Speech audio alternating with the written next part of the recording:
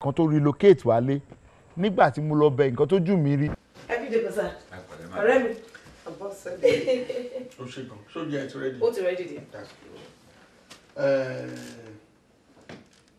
Fún mi lẹ́rìí kan kí n tiẹ̀ kọ́ wojú ẹ náà jọ. Má jẹ́ kẹ́rin yẹn kan náà. Bàbá Tọ́pẹ́. Mo dúpẹ́ lọ́wọ́ pé wọ́n náà invitation mi. But ká tó bẹ̀rẹ̀ anything, a fẹ́ kó fún aládùúrà. Ẹ jẹ́ ká díjú wa. Ní orúkọ Jésù, ní orúkọ Jésù. Ní agbára ẹ̀jẹ̀ Jésù, Olúwa Ọlọ́run alágbára, ẹ mọ ìpéjọpọ̀ wa ní èní. Olúwa, ẹ níbi tí méjì mẹ́ta bá wà, ẹ wà bẹ́ẹ̀. A mọ̀ pé ẹ wà láàrin wa, ẹ wá bá wa yanjú ọ̀rọ̀ yìí. Eléyìí la tọrọ ní orúkọ Jésù, Olúwa wa. Àmín. Tọ́pẹ́. Sir. Over to you. Ẹ ṣé bàdá mi. Ẹ ṣé ìyàwó mi. Bàdá mi, Dẹ̀yìndé, èmi àti ẹ̀, a jọ sọ̀rọ̀, a máa ń sọ̀rọ̀ dáadáa. Mo dẹ̀ rí ibi tó ti ń bọ̀. Ó fẹ́ gba fámílì ẹ̀ padà, ó ti sọ gbogbo àṣìṣe tó ṣe. And ọkùnrin sọ́kùnrin, mo rí ní ojú ẹ̀ pé ó ti tán lójú ẹ̀. So ó fẹ́ wá gba fámílì ẹ̀ padà. So mo wá ní ìta máa ṣe ní pé ẹ jẹ́ ká pe àgbàlagbà. Mo ṣe ní pé ká pe yín brother. Ó ti sọ gbogbo ẹ̀ fún mi. Ó dẹ̀ dé láti wá ká bẹ ìyàwó. Ní mo ṣe ní ká pe yín kẹ́ bá a dá sí ọ̀rọ̀ yìí. Yes sir. Kí ló rí sí ọ̀rọ̀ yìí? Wọ́n náà sọ sí wọ́n ṣáà ti ń bọ̀ rẹ̀ sọ̀rọ̀ látijọ́ yìí. Ọ̀rẹ́, ṣùgbọ́n pé ojoojúmọ́ la máa ń sọ̀rọ̀ yìí all the time. Wọ́n làwọn àgbàlagbà náà dẹ̀ ti sọ yẹn. At least tá a bá torí epo jẹ́ iṣu àmà torí iṣu jẹ epo. Wàá wo torí àwọn ọmọ òjò wà ní láti forgive bọ̀dá Dẹ́yìndé ni because ọ̀bẹ ti gé ọmọ lọ́wọ́ already, ọ̀bẹ ti ṣe nǹkan tó fẹ́ ṣe. You understand? Mo mọ̀ pé kò easy o, don't get me wrong, but at the same time, wàá torí àwọn ọmọ náà forgive wọn ni please. Torí Ọlọ́run. Inú mi á dùn tó bá lè forgive wọn kò tẹ̀lé. I want not to realize mistake. That's why he's here begging. Because somebody want to lose hope, want to lose us, want to rí Sherry. So kò sẹ́ni kan tí ó kì í ṣiṣẹ́ lẹ́ẹ̀kọ̀ọ̀kan. Dẹ́yìndé. Sir.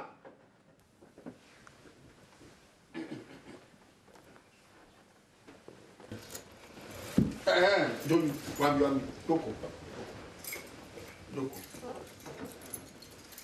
Oya fẹ̀yìntì. Fẹ̀yìntì.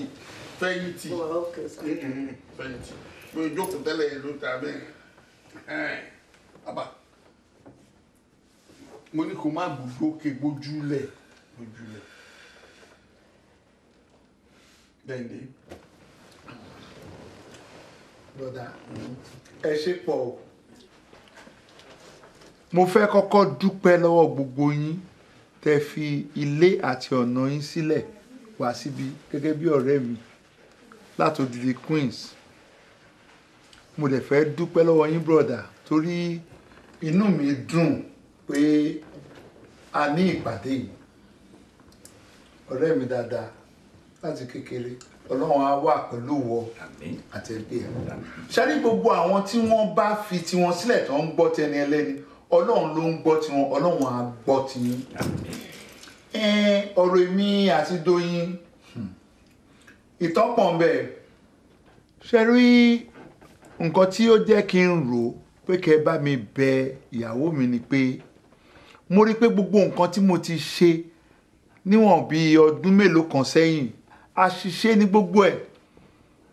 Ẹ dẹ̀ mọ̀ pé wọ́n ní tí ajá bá ti fi imú kó mi báyìí ó máa mọlé olówó ẹ̀ ni.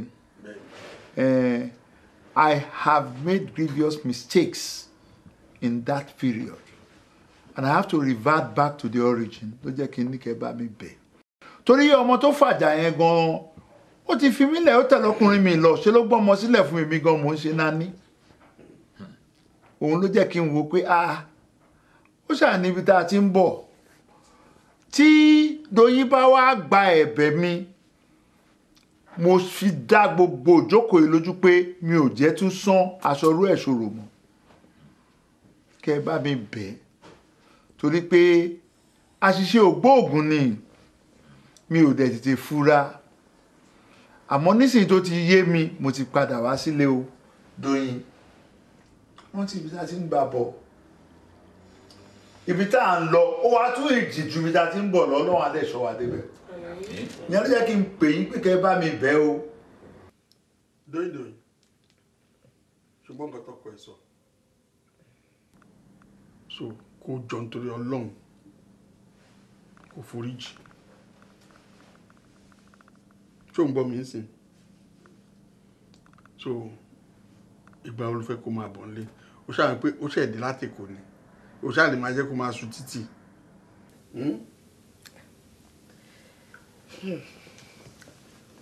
Uncle Bode, ẹ ṣé sá. Uncle Tọ́pẹ́, mo dúpẹ́ lọ́wọ́ yín gan. Thanks so much for being there for the family, checking on the kids, calling me always. You're welcome. Àmọ́, màá fẹ́ kẹ́ fún mi ní ìgbà díẹ̀ kí mi náà fi jókòó kí n fi rò. I will get back with you. Láìpẹ́, láì jìnnà, I'll get back. Bí time wo? Ẹ kàn fún mi nígbà díẹ̀ kí n fi jókòó kí n fi rò. Mo fẹ́ mọ fún mi lọ́jọ́. Màá fún yín lọ́jọ́, màá pè yín sá. So kí n fi rò then. Very soon, I will get back with you. Mo fẹ́ máa lọ sá.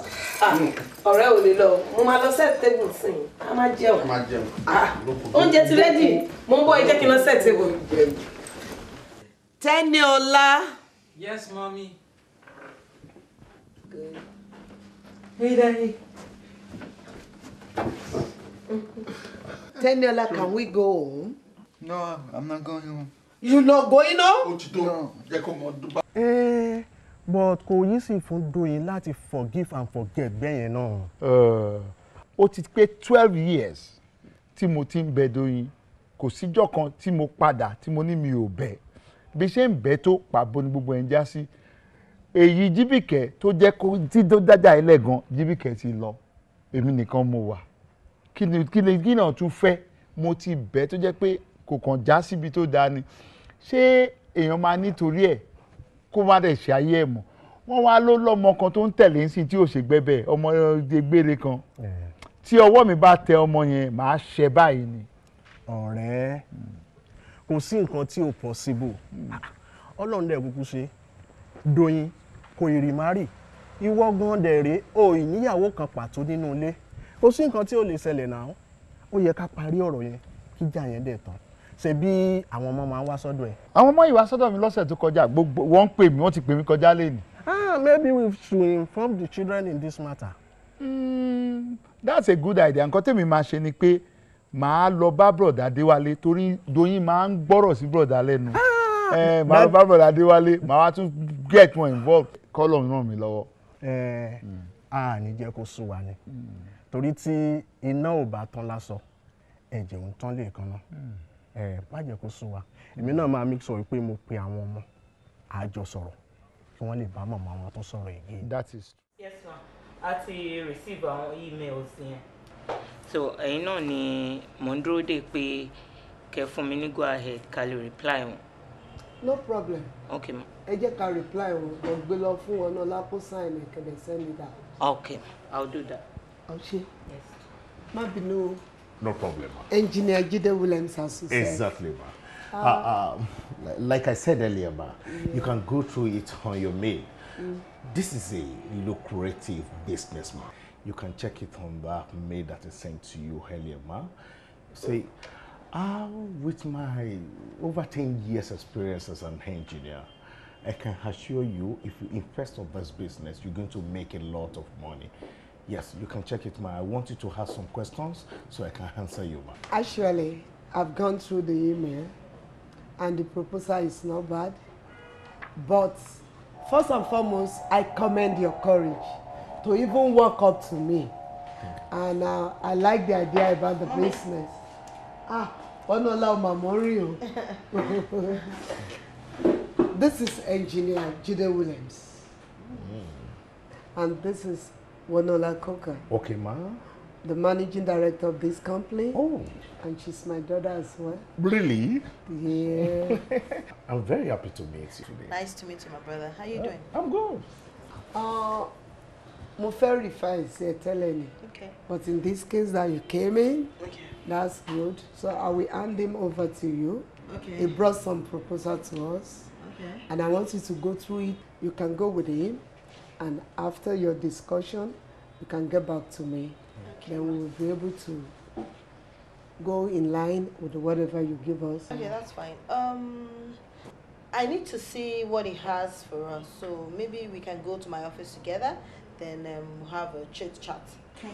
Can we go to the office? No problem. Okay. No problem. Mommy, move our bikes up and tell him about the Okay. Come back to them. Thank you so much, ma. I appreciate this. Right. Yes, ma. I hope it's going to be beginning of an everlasting business relationship. I will be expecting that, ma. Okay, thank you so much, ma.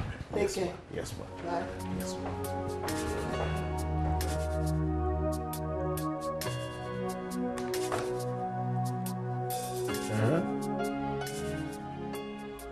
Tani? Dẹ́yìndé? Nìkan wọlé, nìkan wọlé. Àná mi.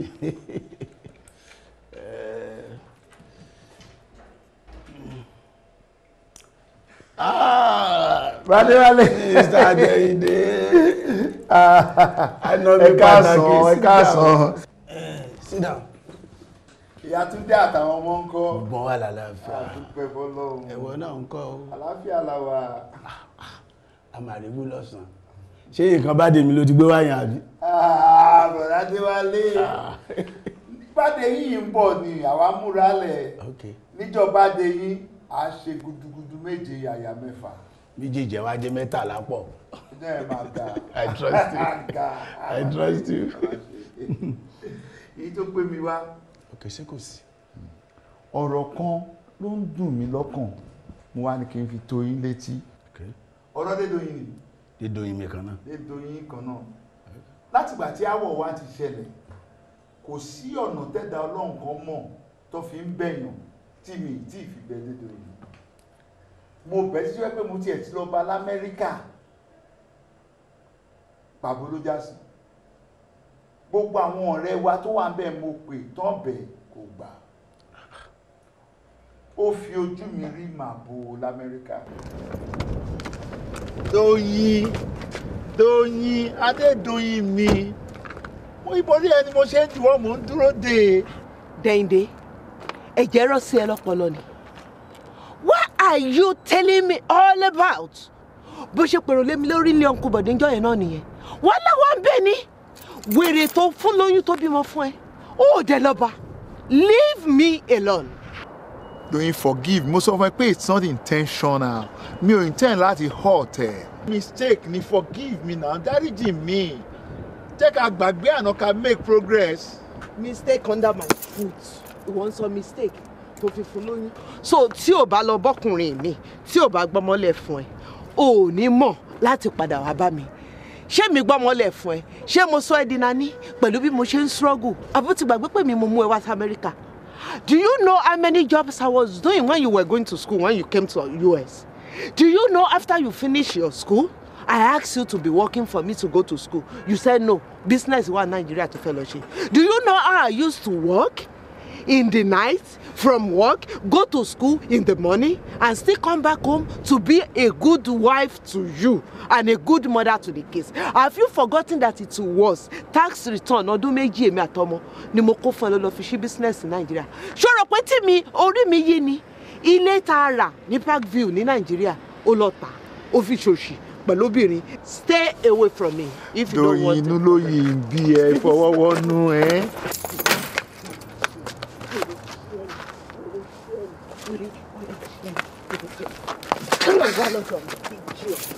Get out! Get lost. Stay away from me, Dendi. Oh shit. Dendi Koka, whatever your name is. You are crazy. I never deny you access to your kids. You call them whenever you want. They talk to you as they want. I am not like other women tó jẹ́ pé tán bá ti separate pẹ̀lú ọkọ wọn, they will deny that man from having access to the kids. But I never did that to you. Stay away from me. Stay away because me and you is over my dead body. It can never be me and you again. But you have your kids. Idiots. Agbaya. Oh, riba ye shewari nisi. Oh, look at your life. Idiot.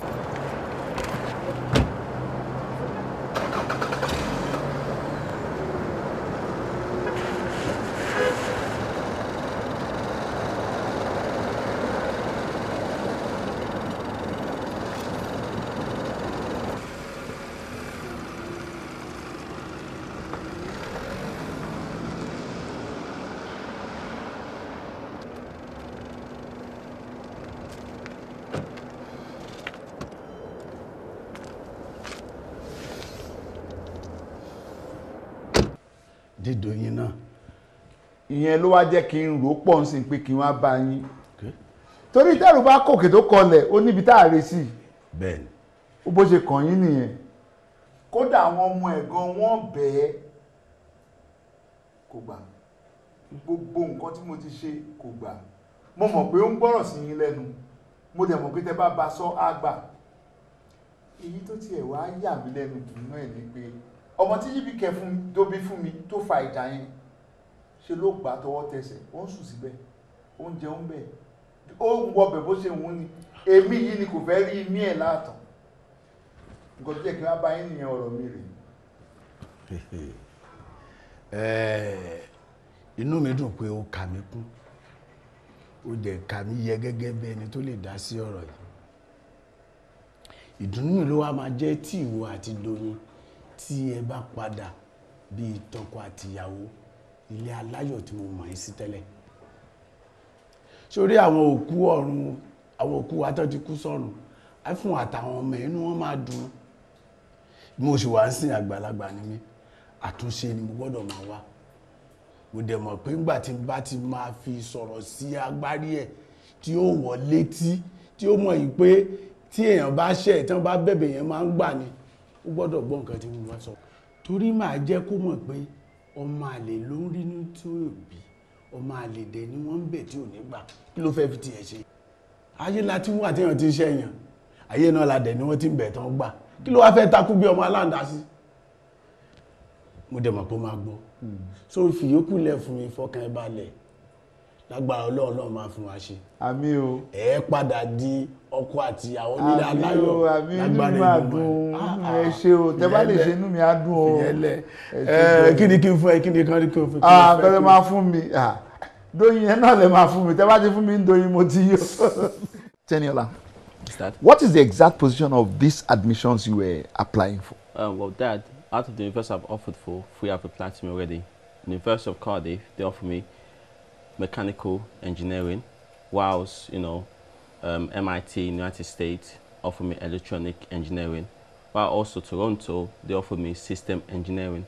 But I don't go back to United Kingdom because I've done my first degree there. I just don't want to go back there. I think you should go back to the United Kingdom because you are a product of that system and continuation will be an easy thing for you. Well, that's true, but I believe change is important, and I think I need that right now because since I was young, you know, I've moved to New York, I've done my high school, moved to the United Kingdom, done my advanced level and my first degree, and I don't really want to go back to either New York or England, you know. That is very, very true. Changing of environment actually enhances education because basically as you learn new environment, it enhances your capability to assimilate and it helps your studies. I think so. That's Change is good, yes. That's true, That's true. Exactly my point, Daddy. Because I want him to just be definite about what he wants to do. Kí ni màmá yín sọ nípa ọ̀rọ̀ yìí? Same thing. Mama could consider, could they choose from all available options, could choose the best out of it. Okay, that's fine. Most importantly, ni pé kí ni màmá yín ti ń sọ nípa pé ká padà as a family. Daddy. Same old, same old. Mommy still does not want to hear anything about you. wọn tẹ̀ fẹ́ gbọ́n kankan pa yín rárá. I don't know what's going on. Whatsoever, when you bring your name up, she just flares up. I just don't want your name at all. I want my family back together, Dad. I want my family back together. I want my family. Nǹkan tá à ń gbọ́ náà nìyẹn. Pé màmá rán mú sọ náà nìyẹn. Máa fi ṣe ẹyẹ. Ẹ má wo ariwo ọjà. Ẹni téèyàn ń bá nájà ló máa ń wò. Ẹ máa wo tèmi. Kẹ́yìn máa báyà yín sọ níjọ́ kan á gbọ́. Inú yìí ń bí ni. Ṣé gbọ́? Ẹ jẹ́ ká láti padà as a family. Hopefully. Kí ló dé tó mọ ọmọ mi wá? Daddy, ìjọ̀gbọ̀n. Ó ti dé láti school tó kù ní. Máa dúró kó dé láti school ń jọ mi. Tó bá ń bọ̀ next time tó o bá ti mú dání má wá síbi. Yes, Dad. Àti gbọ́. Tẹ́júmọ́lá dà. Tẹ́jú lọ wo result ẹ ó lọ school á dé kò ní pẹ́ dé nsìn. Okay, anyway, èmi tó ń jẹnu lé.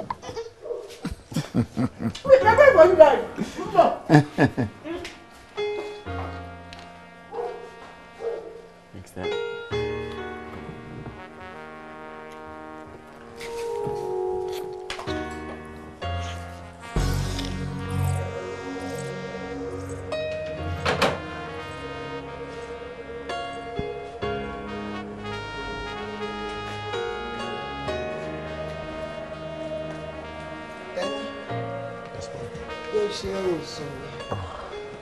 Mom, I can't sleep. Why? I want to talk to you. Okay, go ahead. Mom, I understand you need a man in your life, but I believe this Femi guy is not good for you. Just listen to me. I think he's a gold digger and he's just using for your money. I think you should give Dad a second chance. You should just set your fire and we'll let us be a family again. Teniola Coca. Okay, I got you, but give me some time. Mom, some time. Teniola, Mom, you need to give me some time. Give me some time, Tenny. Don't worry, go and sleep. I need to sleep by now. Darling.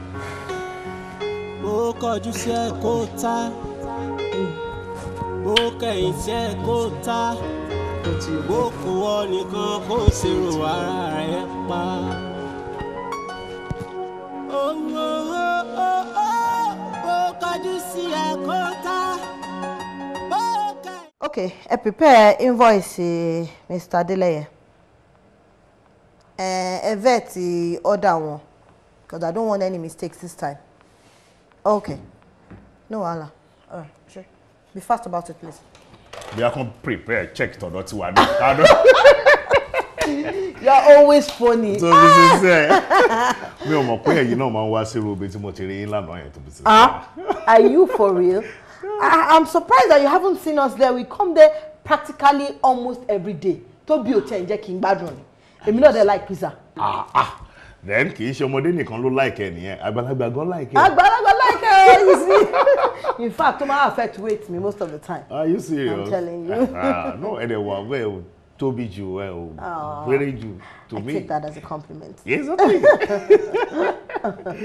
Thank you, man. So I share the last time. Thanks for paying our money. I really appreciate it. No. Kò sí problem ẹ ní láti dúpẹ́ lọ́wọ́ mi. Mo kàn lọ sí store kan bẹ́ẹ̀ ni torí ó láwọn kankan tí máa import. Oh, really? Mo kàn ṣáà máa ń drop ẹ̀ síbẹ̀ mi tiẹ̀ tí ìráyè àti ṣe nǹkan kan lórí ẹ̀ for now gan. Èmi tiẹ̀ fẹ́ káwọn èèyàn tiẹ̀ mọ nǹkan tó jẹ́. Nígbà tí mo máa ń bọ̀ ni mo wá ní kí n kàn ra eléyìí wá. Wow, big Yes. cookies. Wow, Danish, one of my best. Sorry, it is not for you. It is for your son. Toby Noba. Come on.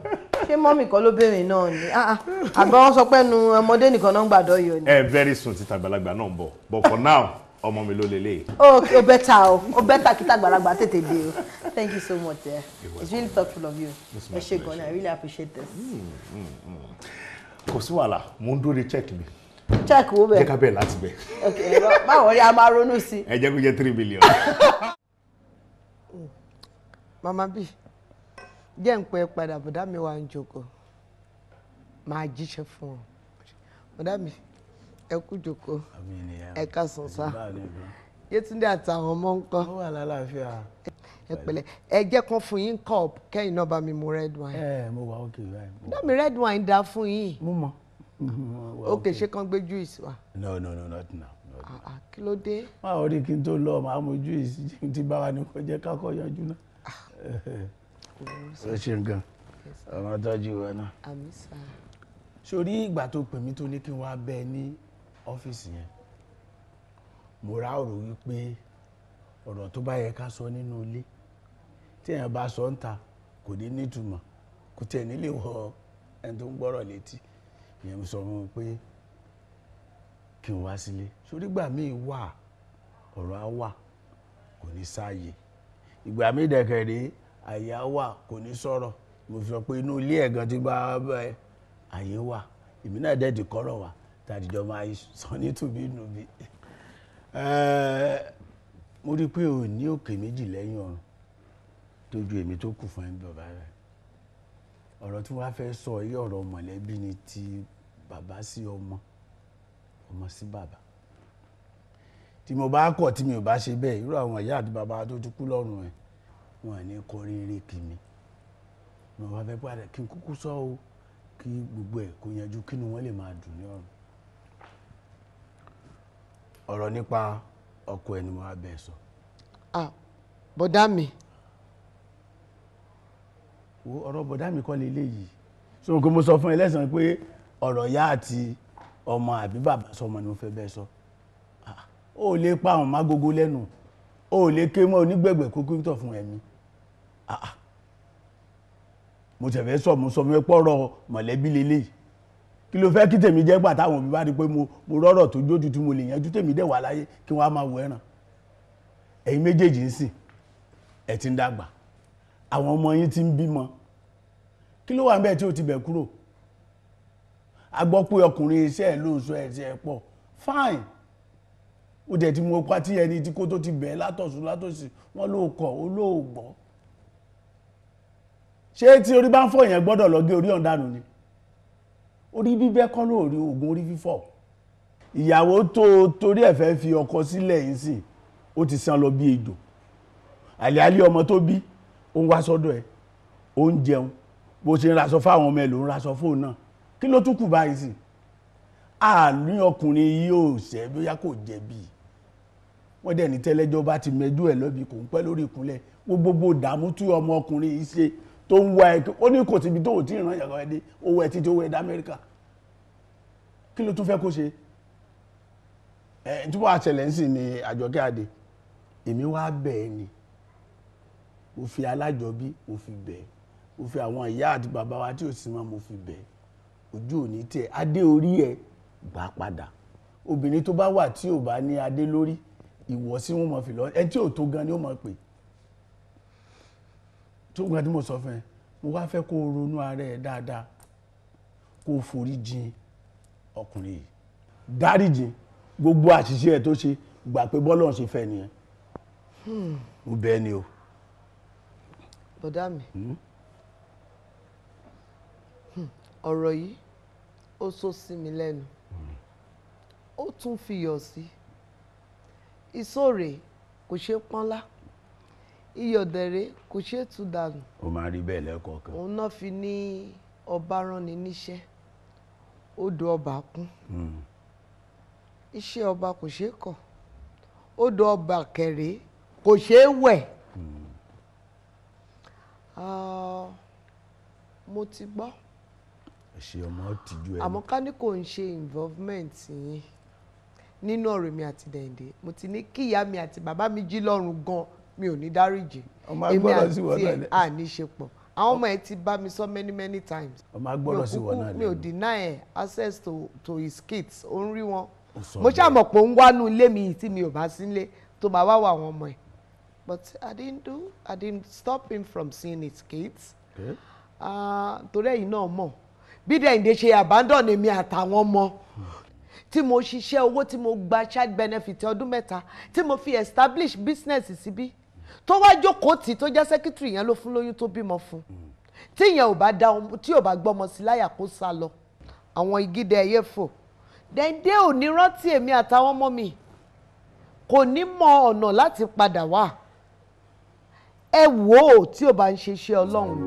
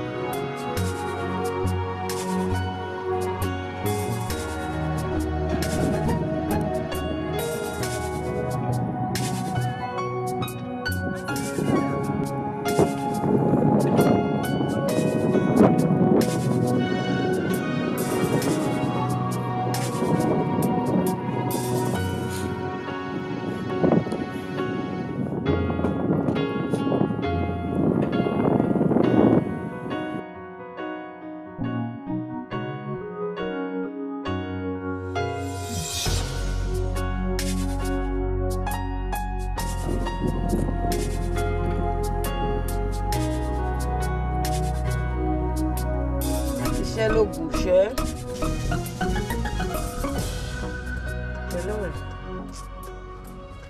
Ó ga.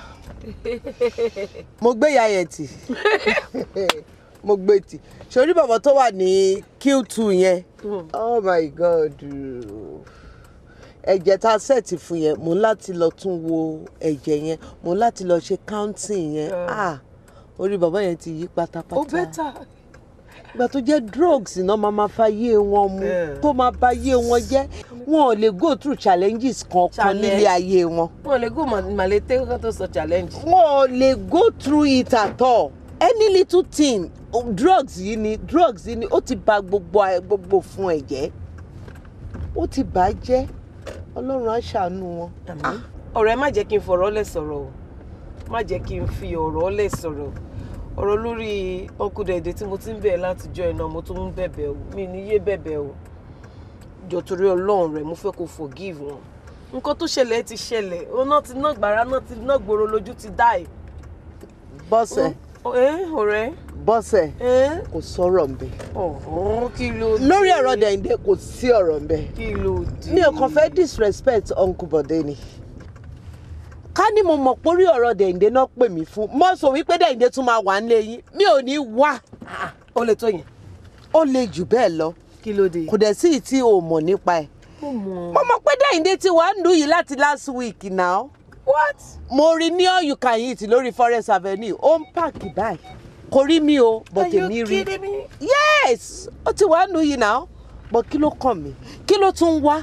Kò tiẹ̀ rí kan ṣe. Ó rówó kò fi tọ́jú ara ẹ̀. Ó wá ń fowó ra tíkẹ́ẹ̀tì láti Nàìjíríà máa bọ̀ l'Amẹ́ríkà wá bẹ̀ mí. Bẹ̀ mí for what? Realize mistake wọn ni. Ṣé nítorí pé sẹ́kítì rẹ̀ tó lọ fún lóyún ó gbọ́ ọmọ ọlẹ̀ fún ó bá tiẹ̀ lọ ló ṣe wá ló realize mistake ẹ̀ kò realize ẹ̀ látijọ́ yìí.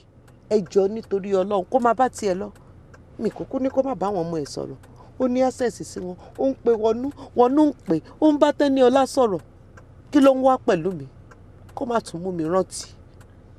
Kó má mú mi rántí. Èwo ló ṣẹ̀yìn ẹ̀ ń bẹ̀? Mo mọ̀.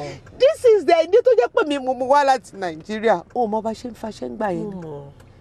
Èwo ló mọ bá ṣe ń faṣẹ́? Tó dé ìlú yìí tán tí mò ń faṣẹ́ tọkọ mi ń lọ síléèwé. Tó ń lọ síléèwé tèmi ń faṣẹ́. Iṣẹ́ mẹ́rin ni mò ń fà gbà yẹn náà. Ìgbà tí Dende ṣe tán ní skúlù tí mo sọ pé kó máa ṣiṣẹ́ tèmi kí n lọ sí skúlù kí ló sọ fún mi? Ó ní bísínẹ́sì lòun fẹ́ ṣe bísínẹ́sì kẹ́kọ̀ọ́ kí jẹ́ ká lọ Nàìjíríà máa rí bísínẹ́sì ṣe.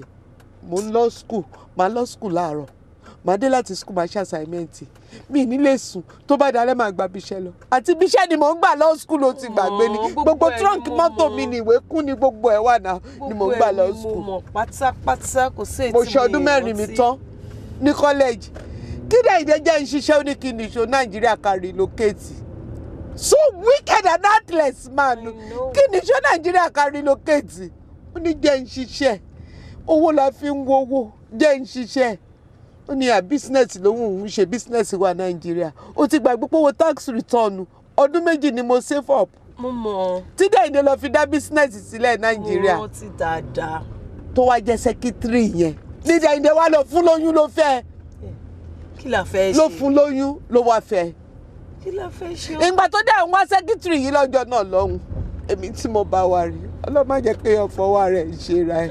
àbá mi. so kí ló wá ń wá mi fún gbàtí sẹ́kítírì bímọ fún sì tó sá lọ ó wá mọ̀ mí kó má mọ̀ mí o mi ò ní kó má ní access sáwọn ọmọ ẹ̀ òun ló ná àwọn ọmọ ẹ̀ ó ń pè wọ́n kò kàn mí tó bá wà lẹ́gbẹ̀ẹ́ mi gan tó bá pè wọ́n mi ò ní kó má bàa sọ̀rọ̀ nígbà tí mi ò kí ń ṣe àwọn obìnrin tó bá tiẹ̀ wà láyé yìí tóun àtọkọ separate tó wá deny ọkọ ní access to the kids ó ń fìyà jẹrẹ ẹ ní torí táwọn ọmọ yìí bá dàgbà bàbá wọn ní bàbá wọn máa jẹ ọmọ bàbá wọn máa ṣe graduation ọmọ máa ṣe ìyàwó. I cannot feel the two places on the wedding day on the glorious day. I know. So mi ò fìyà jẹra mi ó nonsense àfọbìnrin tó bá máa fìyà jẹra ẹ tó máa ní kí bàbá ọmọ máa rọ̀ mọ́ kó máa rí àwọn ọmọ ẹ̀ àmọ́ èmi o kò fi mí sílẹ̀ kò sí nǹkan tó lè dèmi àti Dẹ̀yìndé pọ̀ mọ́ láyé yìí kò sí kódà káwọn ọmọ ẹ̀ fẹ́ ṣèyàwó demarcation náà wà láàrin iṣẹ́ èmi àti ẹ̀. kí ló dé. mi ní kó má sí ibi ìyàwó àwọn ọmọ ẹ̀ but demarcation wà láàrin iṣẹ́ èmi àti ẹ̀ mi fẹ́ rántí mọ́. mo pinnu ṣì ń bí ẹ jẹ́ ká gbàgbé ọ̀rọ̀ Dẹ̀yìndé nítorí Ọlọ́run jẹ́ ká gbàgbé ọ̀rọ̀ Dẹ̀yìndé but gáàsì ló fẹ́ rà. ọ̀rẹ́ máa ta lótò. ó máa ta lótò. as usual.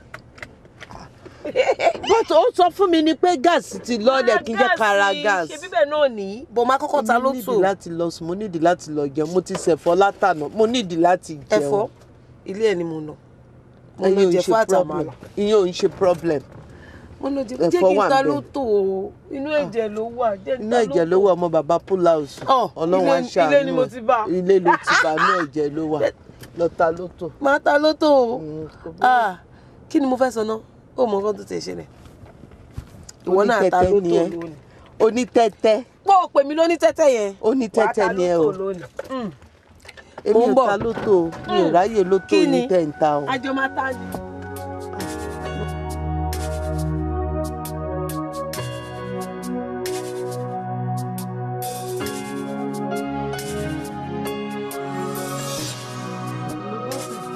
mò ń bọ̀ òkú ò níbi tó wà. ok à ń ṣe bẹ́ẹ̀ náà ni kò sí problem kò sí kí tún nìyẹn.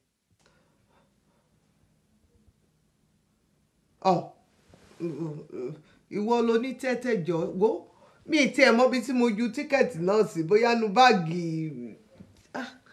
mi ò mọ̀ bí tí mo jù sí tí n bá ti trash ẹ̀ dànù jàre. Àárọ̀ yìí ni mo trash gbogbo dọ̀tí inú báàgì ṣe bá nà lára alẹ́ àná mi ò listen sí news mi ò kò sí nǹkan tó kàn mí pé ṣé ìwọ jẹ ni ìwọ tó tiẹ̀ jẹ́ màmá tẹ́tẹ́ mo fi mí sílẹ̀ ó ti rẹ̀ mí kí n sùn kí n ṣe kí n tiẹ̀ mọ̀ bí mo ní báàgì náà wọ́n jà rẹ̀. Okay, send the link yẹn sí mi. Láwọn ọmọbìnrin mo ti gbọ́ send ẹ̀ sí mi. Màá wò. Ṣé ní báàgì?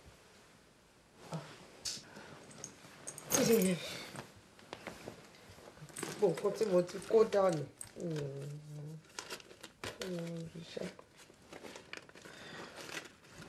Mo tó bẹ́ẹ̀ pé màá ti dànù mi ò rí.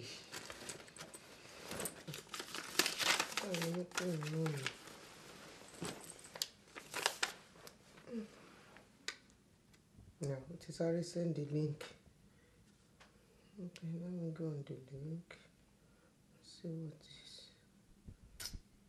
Tẹ́rí gbogbo àwọn onítẹ́tẹ́ yìí ó máa ń yà wọ́n wèrè ni wọ́n ṣáà. Wọ́n tó ti wà ń bẹ̀ látògún ọdún ò jẹ́ wá wá. Aláìní. Okay, this is the site. Okay, new type. Okay, date.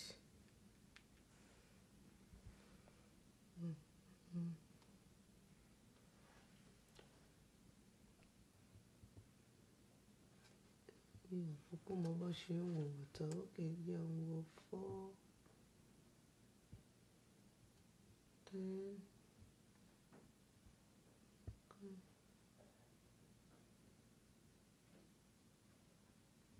2.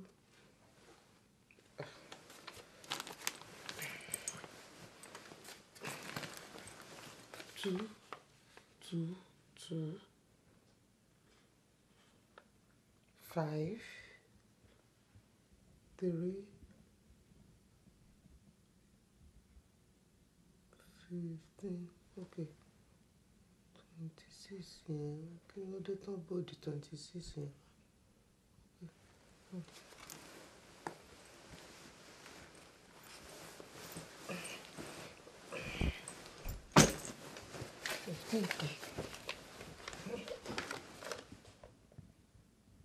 26, 22, 4, 10,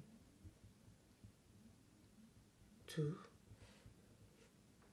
15, 5, 3, 26. What's you? 26. Ta ló tún pè mí jẹ́ ń wo nǹkan tí mò ń wò yìí jàre. Òun ni o, òun ni o, òun ni o, òun ni o. Ǹdọ́. Jésù. 4, 2, 10.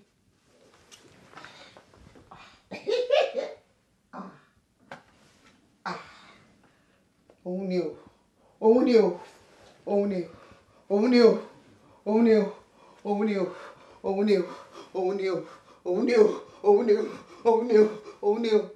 Irọ́ ni. Òun ni, òun ni. Hello gbàgbó, hello gbàgbó. Bọ́sẹ̀.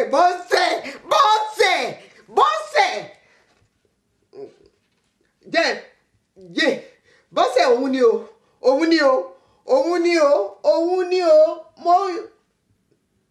Nọ́mbà mi ni ó pè. Ṣebí òun náà ìyí tán bracket yẹn ni power ball gangan àbí? Òun náà ni 26 yẹn náà ni. Then jẹ́ ẹ máa kà wọ́n nọ́mbà yẹn fún ẹ. Jẹ́ n kà. 5, 3, 10, 15, 4. 2 náà ni.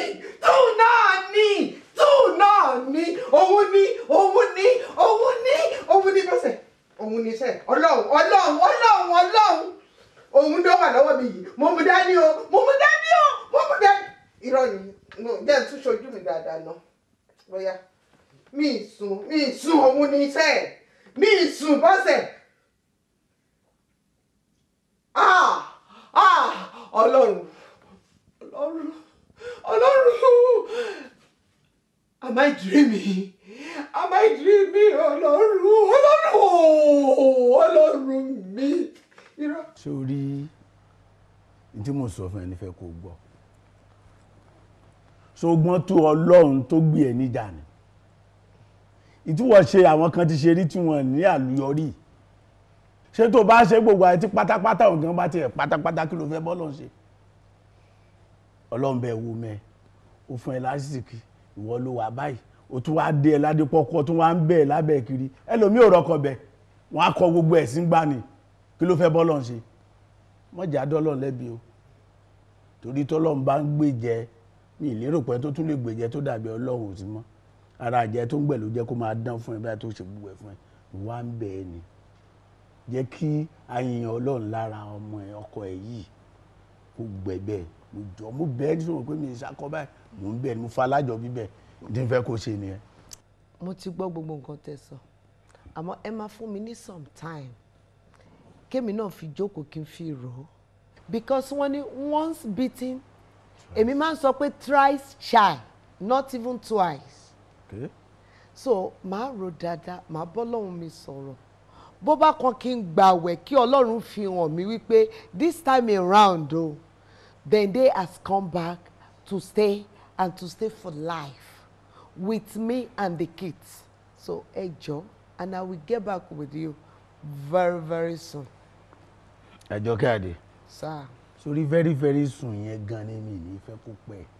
ṣògẹ́ jẹ́nsí wọ́n ní tá a bá pẹ́ lórí mi èsìn kéèsìn ló ń báyàn ń bẹ̀ ọjọ́ náà ti pẹ́ ó ti pẹ́ àwọn ọmọ yín ló ti ń bí mo ti pẹ́ mo sọ bẹ́ẹ̀ fún ẹ lẹ́ǹkan ìyẹn ni kò ro má dán Ọlọ́run lẹ́bi ó dán Ọlọ́run lẹ́bi ṣé òrẹ́ lómi tó tún lè tó bá yẹ pé ó tiẹ̀ lọ tó tiẹ̀ rí mọ́ kí ló fẹ́ ṣe sórí ọkùnrin yìí ó ti mẹsẹ̀ lẹ́sẹ̀ tó bá tún lọ pẹ́ sí èsì kí èsì á máa báyàn lórí mi síkẹ́ ìyàgbẹ́ kó nù díẹ̀ kó sì kú ń bẹ́ẹ̀ ni ṣùgbọ́n báyìí mò ń bẹ́ẹ̀ ni má jẹ́ kó pẹ́ jọ tó lọ lọ mo ti gbọ́ mo dẹ̀ trust ẹ pé mo ti gbọ́ kí lẹ wá fẹ́ jẹ ń sìn.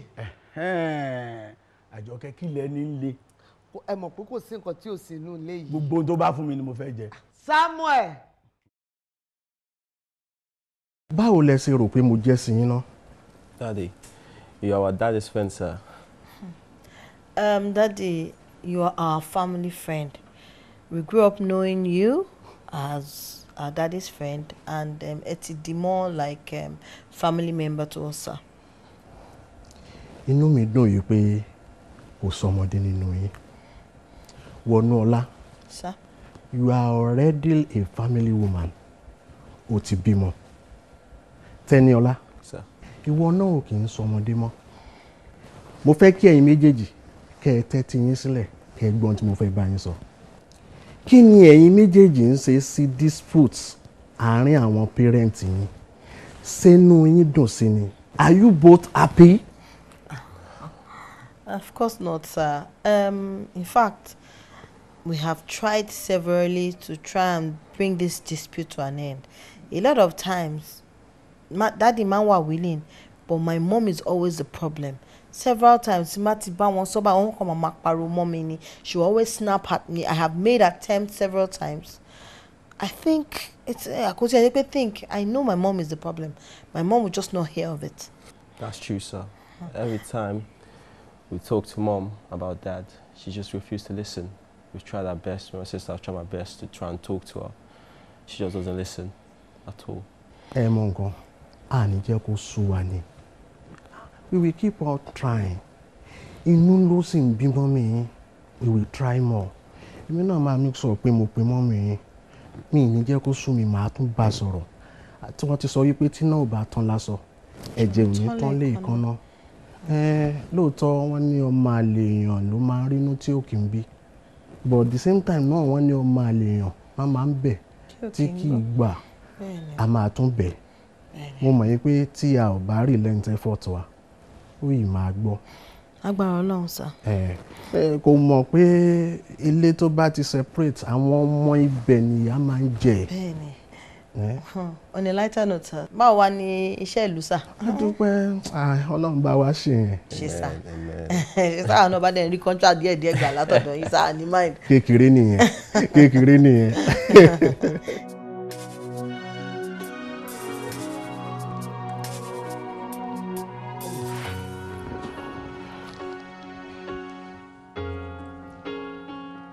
Délé tó ń fẹ́ dé. Déjọ́.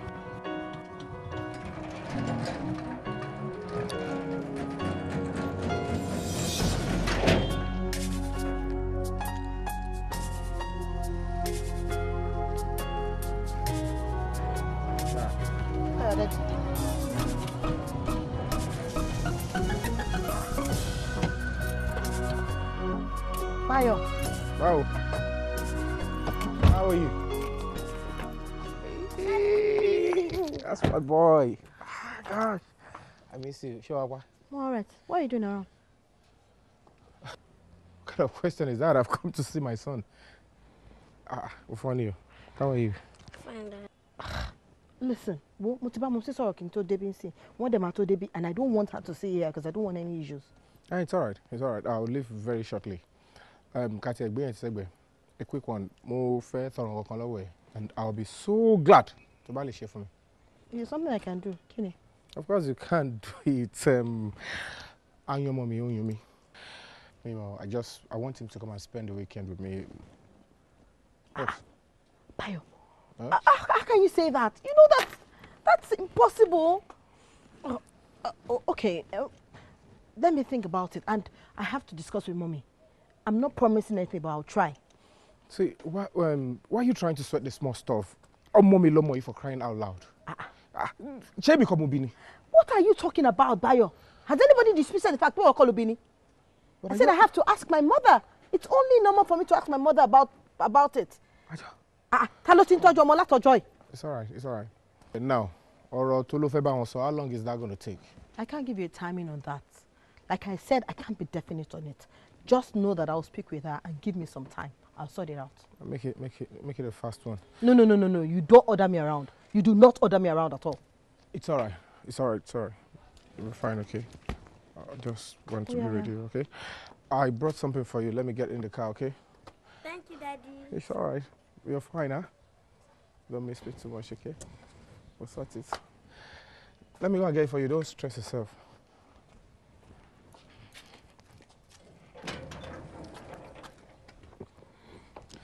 Oh, God. Baby, don't worry your pretty head. Or don't worry your handsome head. It's just some little issues between grandma and your daddy. But don't worry, it's going to be resolved, yeah? I don't want this for you, my son. Thank you, Daddy. You're welcome. Don't give anybody, okay? Don't give your mom. Just take you to school whenever you want to. And I'll come back for you. I love you, honestly. I want to take my leave. Yeah, go ahead and enter the car. All right, take care. And you're fine. I'm okay. And why are you bothered anyway? It's suffered several times. Leave me alone, I'm fine. I wanted to, but I've told you several times. Get off the case. It's not that easy, you know? Whatever. Bye. So, okay. I go on loud. I will. I go my lara. I don't go jam here. Mama B, bó ṣe rí gangan nìyẹn o, and ibi tá máa fi ọ̀rọ̀ yẹn sí nìyẹn. Àwọn consignment yẹn máa dé next month. Okay.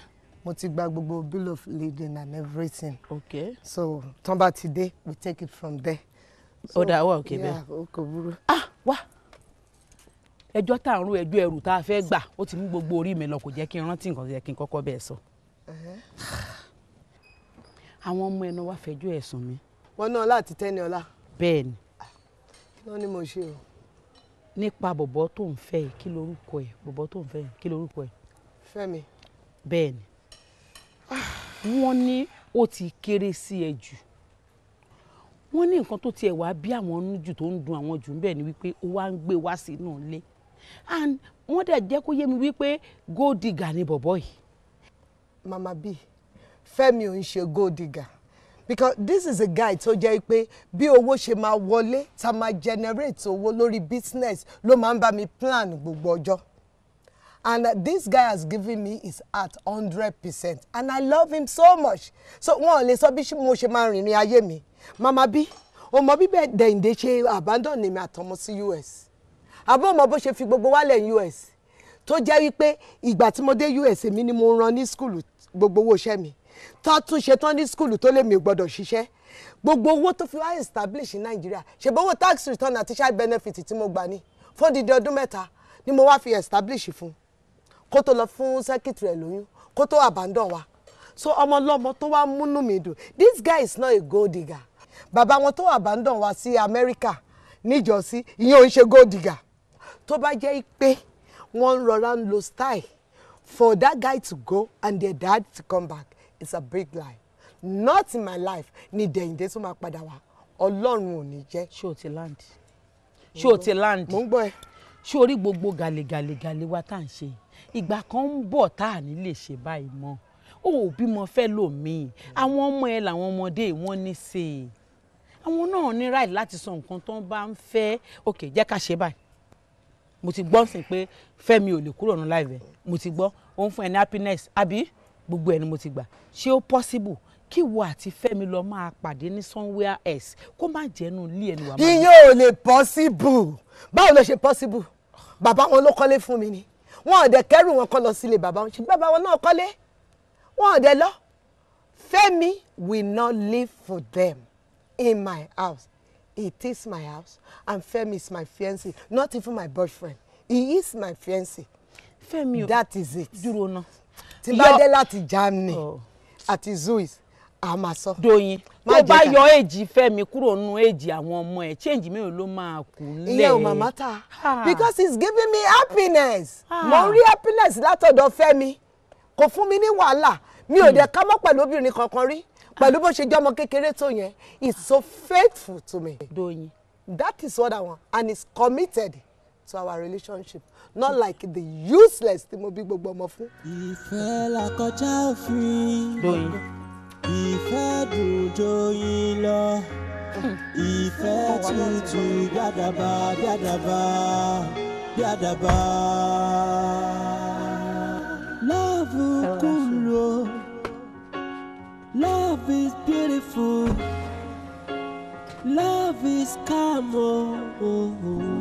Like a quiet storm. Why fit blow your mind oh. So make you no mind oh. The story where Lamori they talk about love. The story where Labada they talk about love oh. I am a Tatalo. Ìrìnàjò ìfẹ́ ìrírí ni. Ìfẹ́ lè kọjú sí táyé kó kẹ̀yìn sí kẹ́hìndé. I am a Tatalo. I am a Tatalo. Love is like a quiet storm. I'm following you today. I wish you could, but you know there is school tomorrow. You have to go to school and the whole of the week there will be school. I'm going to make sure that you come and spend the weekend. Wo kó rí dájú pé o mú wá kó dẹ̀ fi sílẹ̀ kó bá mi ṣe weekend. That's a deal, ṣùgbọ́n. Àti gbọ́ sà. Deal. But daddy, any come at for any kankan. At least let them start preparing something for you to eat. Nǹkan ni wá wò yín nìyí tí mo rí yín gan mo ti yó. Sure. Very sure. And I'm sure, anyway, I'm happy you're looking good. Olúwa náà ni àti tọ́jú yín. Ká máa dúpẹ́ fọ́lọ́run. Ìyàwó yín ti dé o. O kọ́kàbọ̀ o.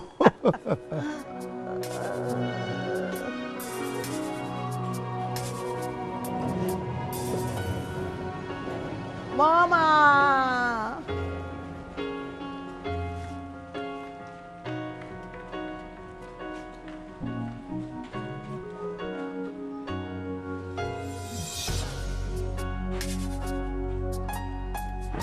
Mama, I can't. Wife. Your wife. Èmi lolówó orí ẹ̀. Olówó orí. Yes. Látàyè ìjọ́wò. So ẹ̀yin fẹ́ gba àbọ̀dè fún mi. Can you take your leave now? But we asked him to come. Nínú ilé tèmi kó wá. Yes. Then you go to your father's house. Nínú ilé ìyàwó mi. Ìyàwó ẹ̀ kọ́ ìyàwó ẹ̀ ni. Then can you take your leave? Àkí ní sùúrù ẹ̀yìn náà ni ní sùúrù. Tell your daddy to leave my house. Let me tell you, by the time tí mo bá wọnú ilé lọ, tí n bá padà, tí Dẹ́yìndé bá ṣì wà níbí báyìí, within a second, the police will come in. You will do no such thing, mommy. Do no such thing. And I will tell you I will do it. You won't do that. Let's say, if I'm about to your mother, I don't like it. Daddy, am I down, Jerry? Am I down? You just sit down. Am I down? Odunlade jẹ́ kí mi ó mọ́ lọ, jẹ́ máa lọ, kí ni mò ń jókòó ṣe? Èmi ò ní jẹ́ kó embarrass mi, jẹ́ máa lọ. Ṣé mo kàn ní kí n bẹ̀rẹ̀ tí rí àlàáfíà lẹ́wà? Jẹ́ máa lọ. Torí o mọ̀ yá ẹ̀ dáadáa, èmi ò fẹ́ jọ̀gbọ́n ẹ̀ rárá. Mi ò dẹ̀ fẹ́ kó embarrass mi. Nǹkan tó wà ńbẹ̀ ni pé mú ọmọ mi wá kó dẹ̀ filẹ̀ fún weekend. Tẹ́ bá ti ṣe yẹn kò sí nǹkan kan tó tún kù. Ìwọ àti ìyá ẹ̀ tọ́jú ara yín. Daddy, I'm sorry. So your mom will bring you, okay? Yes, sir. Yeah. Mommy, I don't like this. Thanks so much for coming and thanks for your advice. I really appreciate it. It came in handy. It is my pleasure. Anything for you, baby. You know. I don't know if you check your time there. It's around 2:45. I don't know. Maybe you've had your lunch. Lunch? No, not now. Wow. Let's have lunch now. Maybe don't do that. You have been working since. Can we just go out to have some? Oh, no. I have so many deadlines. To meet up with you. If I don't meet up with it, it won't be good at all. So not now. Do you know it's part of what I'm here for this time? Please, let's go out. Please, baby. And they always say this. All work and no play. Make one ola a dog guy. Seriously, I know. Oh, but see, I really have so many deadlines. Maybe another time. No. Don't turn down my offer. That could be devastating, you know. Okay, we don't have any solution to the devastation. No. Okay. For me, a few minutes, then go freshen up. Then I'll meet you in the car. I appreciate that. All right. Then. Thank you, baby. No, you don't need. Do everything. I'll be here. You'll be here? Yes, now. Continue. So?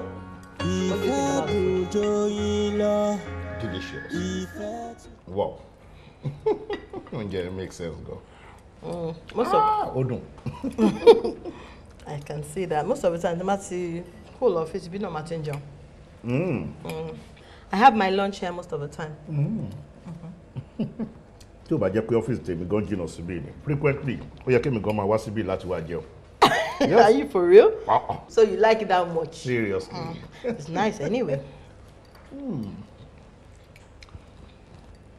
Sorry. Your mind say about sọ̀rọ̀ tá sọ̀rọ̀ lẹ́kùn. In the motto. Which one now? Okay. About the father of my son? It's okay, it's there. Why didn't you marry him? Marry? Bayosha. Story for the gods. Maybe another time. It's such a long and boring story. Ṣé mo nǹkan tó ṣẹlẹ̀? Má bínú sí mi. Sorry pé à ń jẹun lọ́wọ́ right? Mi ò ní mind tó bá lè brief ẹ fún mi. Mo ní interest in the story ẹ. Please. Oh, Jide.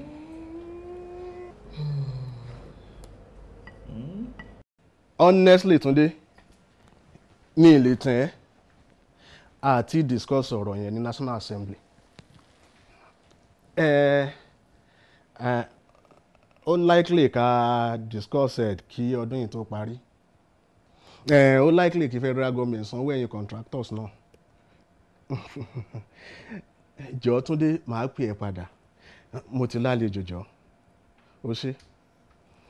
Senator Fọlárin. Doyin mi. Doyin wa. Well, mo gbọ́ oníṣẹ́ yìí ni mo ṣe ní kí n sáré máa bọ̀. Ṣé contract mi ti ready l'Abuja ni? Doyin, kékeré ni ti contract yẹn. But ọ̀rọ̀ tí mo pè ẹ́ fún gan, ọ̀rọ̀ yẹn, in fact, ó ju ọ̀rọ̀ contract lọ. Inú mi á dẹ̀ dùn tó bá lè gbà mí tọwọ́ tẹsẹ̀ lórí ọ̀rọ̀ yìí. Ọ̀rọ̀ ìwà àtọ̀rẹ́ mi ni. Mo fẹ́ kí ọ̀rọ̀ tí ọmọ tó wà láàrin yín kó jẹ́ kọ́rọ̀ yìí ó parí. Mo bẹ̀ ẹ́ ni. Rántí pé to hell is human, to forgive is divine. Ahọ́n àti ẹnu tọ́lọ́run dá papọ̀, wọ́n ń jà, wọ́n ń parí ẹ̀. Rántí wípé Yorùbá ní ọjà tí ọmọ bá ti wọ̀, òkúta ti wọ̀. Ó dẹ̀ wo tàwọn ọmọ kó jẹ́ kọ́rọ̀ èyí ó parí. Senator, òwe àtijọ́ nìyẹn. Ọjà tọmọ bá wọ̀ tèmi o, òkúta ò sí ńbẹ̀. Torí èmi gan ṣì wà lójú ọjà gidigidi, mo dẹ̀ ń pawó gidigidi lójú ọjà. Bísínẹ́sì tèmi ni mo bá dì tó máa mówó wọlé fún mi. Kò ń ṣe ọ̀rọ̀ Dẹ̀yìndé. Lọ́dọ̀ tèmi o, èmi àti Dẹ̀yìndé a lè ṣọkọ láyà mọ́. Though officially I still divorced, so I still have his ring with me. But having said that, kò sí nǹkan tó lè dèmi àti Dẹ̀yìndé pọ̀. Àwọn ọmọ tọ́lọ̀ ń fi sáàrin wa, kíkú má pa wọn, kọ́ máa ṣoríire lójú ẹ̀mí wa. Ṣé bẹ́ẹ̀ mọ̀ gbà tí Dẹ̀yìndé tó abandon mi àtàwọn ọmọ Amẹ́ríkà? Àbẹ́ ẹ̀ mọ̀ bẹ́ẹ̀ ṣe wá láti Massachusetts wá sí California tẹ́wá wò wá. Tó jókòó sí Nàìjíríà pẹ̀lú ẹgbẹ́rẹ́ secretary tó fún lóyún gbà yẹn.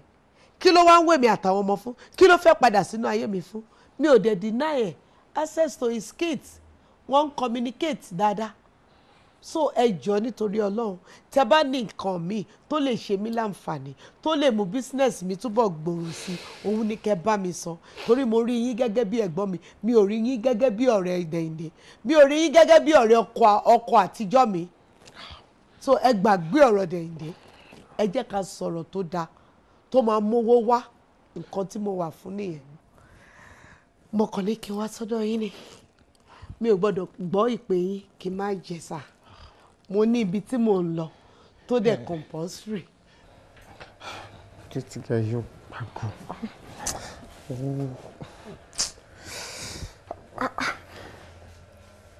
Kí ló dé tí gẹ̀ yóò gbágo náà? What's all this? Daniel. Wọ́n ná ọlá ni now. Ó dàbí pé gẹ̀ yìí ó ń deliberately ignore calls mi.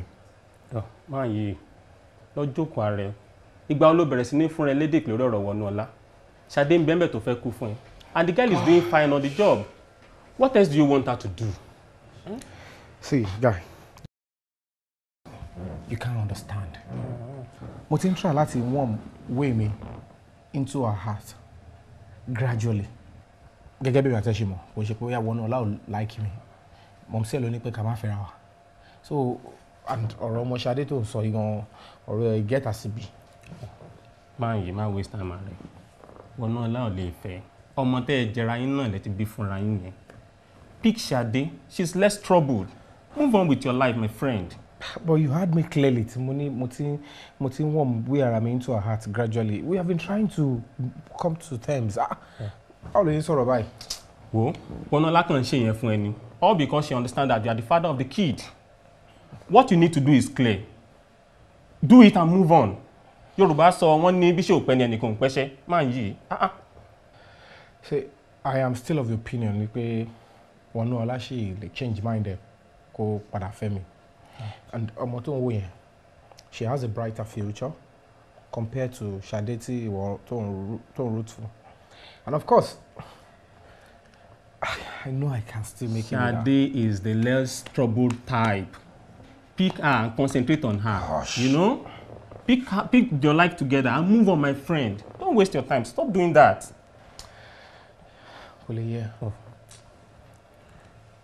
Ṣé ẹ̀ ló máa tẹ̀ bàtì? Mo rò pé o ti wá sèkò tipẹ́. Shine your eye, man yìí. Make hay while the sun shine. And stop wasting your time. That's my own piece for you.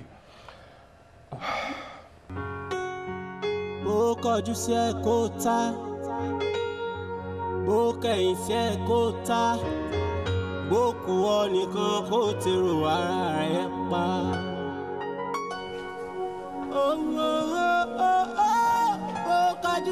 11:30 p.m.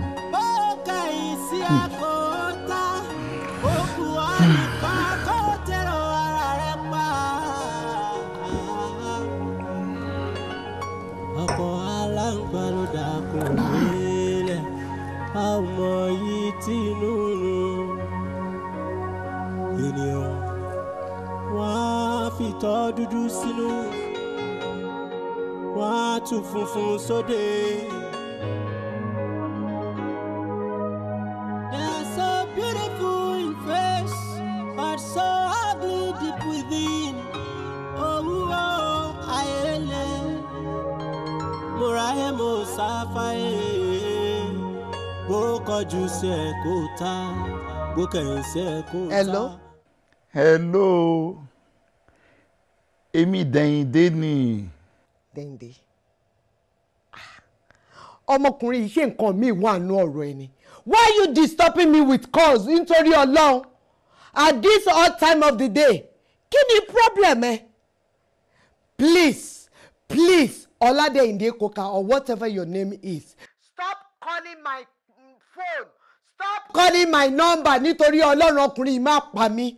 Wàhálà wà ń bẹ ni, ó dẹ̀ tún fòrú pè mí. What's your stress?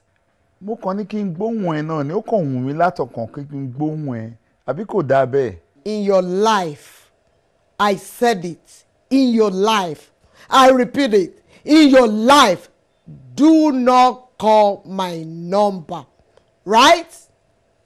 Just.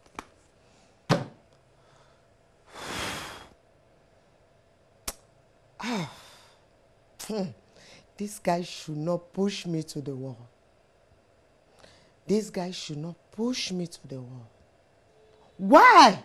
Mo tún sùn nulẹ̀ mi lóru nítorí Ọlọ́run. Kí ni mo fi ṣe ọmọkùnrin olórí burúkú yìí? Okay. It's okay.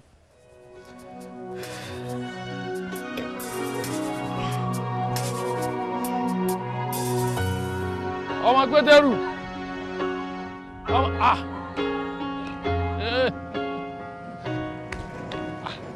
Mo lọ bẹ páàkì sí lónìí báyìí. Ah, so break him. Hey, where? Hey, what's up? No, boss. How are you? No, fine.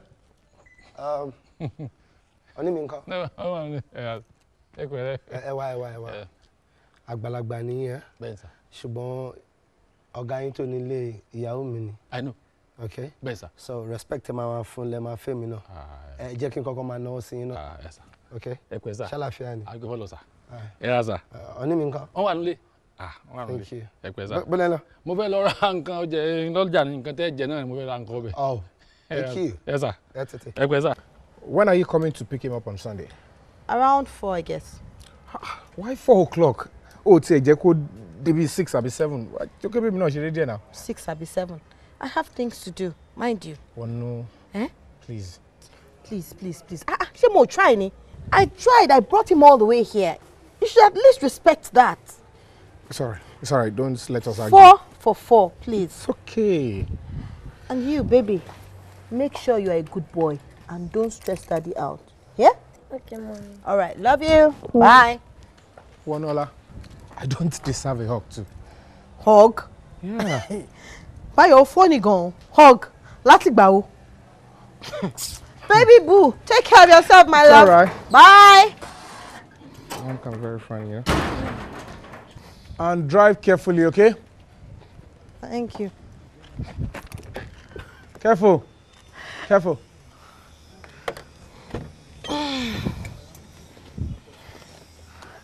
Yeah. Tẹ́ bá tiẹ̀ lè pa wá, ẹ pọ̀ mọ́ yín tẹ́ bá délé o. Tẹ́ bá lè pè wá, ẹ pọ̀ mọ́ yín tẹ́ bá délé, pẹ̀ ti délé safely. Take care of yourself. Bye-bye.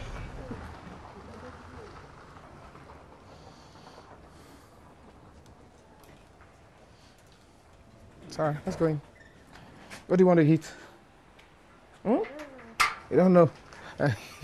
Oluwatobiloba, how are you? Your dad told me so many good things about you, that you're a good boy, you're so brilliant, and he really loves you. So, how's you going? Thank you, Auntie. I love him too. Nice. That's nice. So, you want something to eat? No, Ma. Maybe later. Mama Tiju.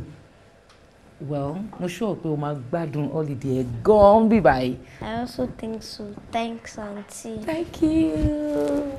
Thank you. Hey, Joe. Ṣé ilé wa ṣì lélẹ̀? Kí ló dé? No, because barely few minutes in his house, méjì ẹ ti bẹ̀rẹ̀ sí ń jẹ́ mo ti ń gbọ́ tí mo ń gbọ́ láti inú ilé yẹn ó ṣe mí káyìí. What is going on? Mi ò fẹ́ kí ẹnìkan kan dá sáàrin wa o.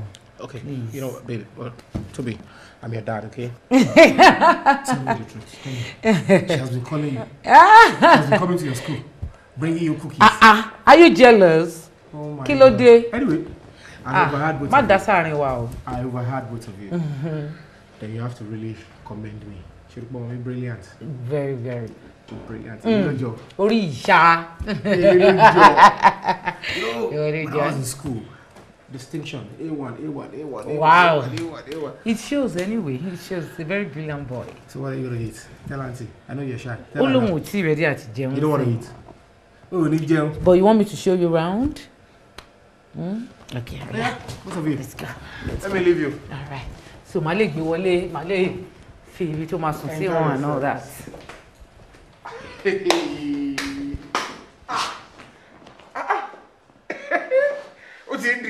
What are you going to eat? I couldn't. Sílẹ̀wá, kò sọ nǹkan tó fẹ́ fún mi kí n ṣe. Sori, ní gbogbo ayé ìwọ lóbìnrin kan tí mo love jù. Really? Yes, really. So what do you want? Price mi o. Okay. Gbówó lé mi lórí, màá ṣe fún ẹ. Owó wà nílẹ̀ o. Wow, really? Yes, really. Okay. Kí ló fẹ́? You want a car? Because you are the only woman that I love. So tell me, what do you want? Wow. Everything. Everything. Yeah. This is disgusting. Can you imagine? Iye bobo Femi, you know. My sister, when I was walking past them, I was recording them. He said I didn't care at all. It was so disgusting. He said I was just doing their own business. Oh my gosh. Can you just imagine this? But why am I not surprised? I'm not surprised. I knew it from the onset that this guy is just a bloody gold digger. I don't know what my mom is doing with him. I mean, how can you explain such a young guy doing with my mother, as old as she is? You guys are barely age mates. And everybody sees it that this guy is just after my mom's money, yet my mom just refused to see. Play Annie, don't play mommy. The stuff mom saying, she won't believe. Mama, give one flimsy excuse or another. I do think it's necessary to tell mom. You're telling me mom does not know this guy is carrying young girls around. Like with all the young girls he's carrying around, you tell me mommy does not know this as a player. I don't think so, babe. Yoruba. Look at this. This is just so preposterous and embarrassing. I mean, who freaking hell does this? Can you just comprehend this madness? It's too much.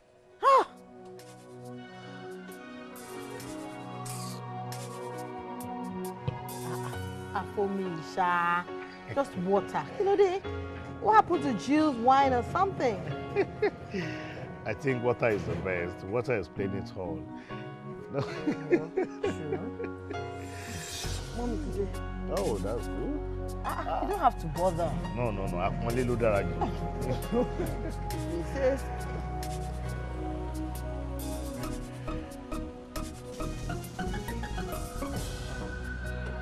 Mama! Ekaboma. How did your day go? Welcome. You doing well? Yes. How are everything? I'm good, ma. Iṣẹ́ Odunlade sọ fún mi wípé it's no more business level as it used to be. It's upgrade. I think that is how God wants it, ma. That's good. Thank you so much. That is good. Thank you, ma. Yes, So, baby, this is my brother, my only brother precisely. His name is Teniola Coca, like I told you. And this is the single heir to the empire of the Cocas. Wow. How you doing? Permit me to serve my handsome in-law. I'm sorry. I don't know about that yet. You need to update me. Oh, we will, definitely, Mommy. Okay. We will. When we get to that bridge, we'll cross it. I'll be waiting. Enjoy yourself, darling. Thank you so much, Mama. Thank Mama down.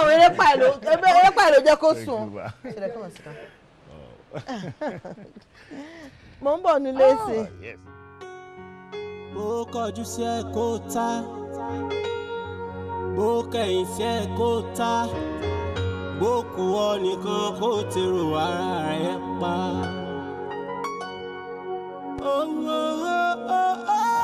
Bó kọjú sí ẹ kó tá, bó kẹ̀yìn sí ẹ kó tá, bó kù ọ́ nìkan kó tèrò ara rẹ̀ pa.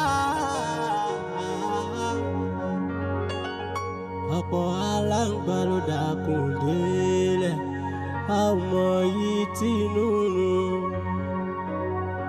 Ènìyàn wọ́n á fi tọ́ dúdú sínú, wọ́n á tún funfun sóde.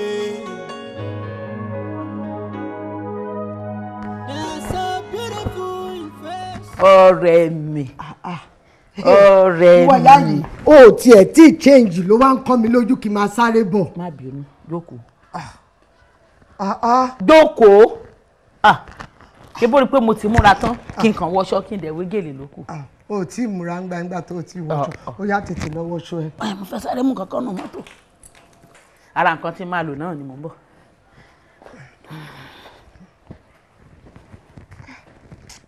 Mo rẹ òde ń yá.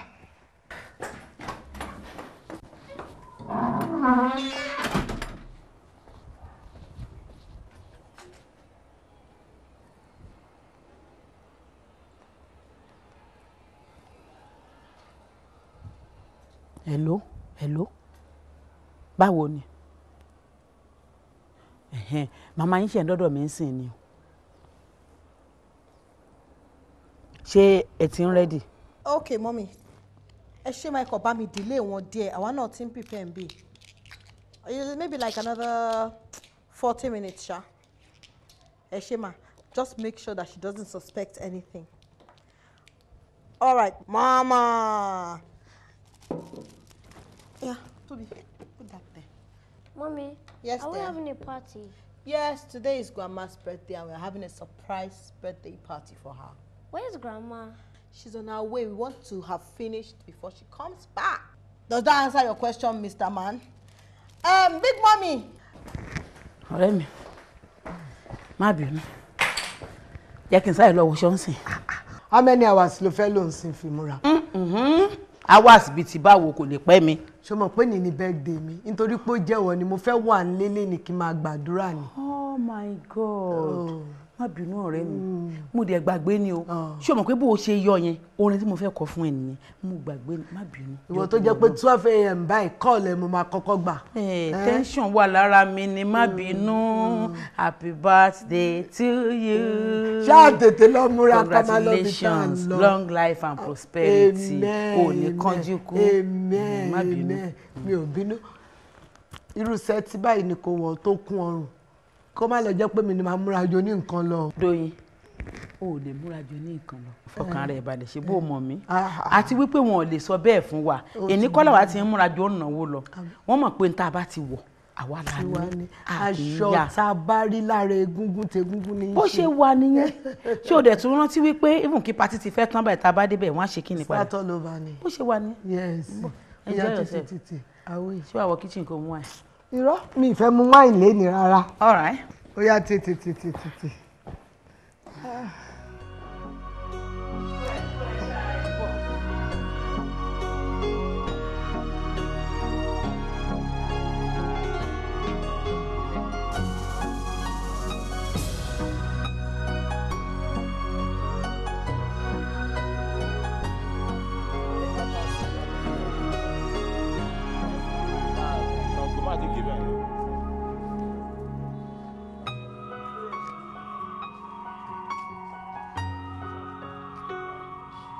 Oya máa bọ̀ máa bọ̀. Ó di sí.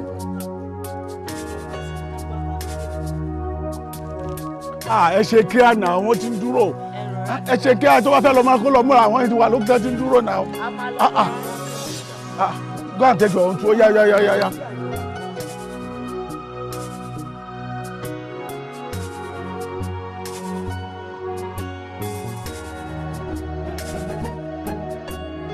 Ó yá tẹ́ bá ti gbẹ́yẹn tẹ́ wá bu kíní bì.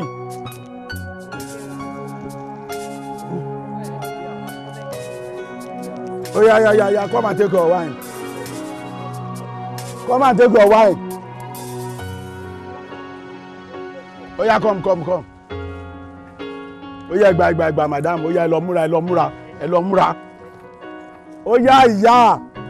Ẹ̀rọ nìkan lẹ́ ń jẹ ní ẹ wá mú wá kẹ́ lọ múra náà. Ó yá come. Ó yá lọ múra. Ó yá take your wine. Ó yá múra.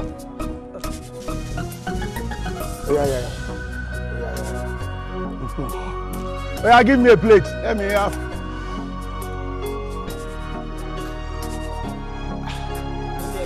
Okay.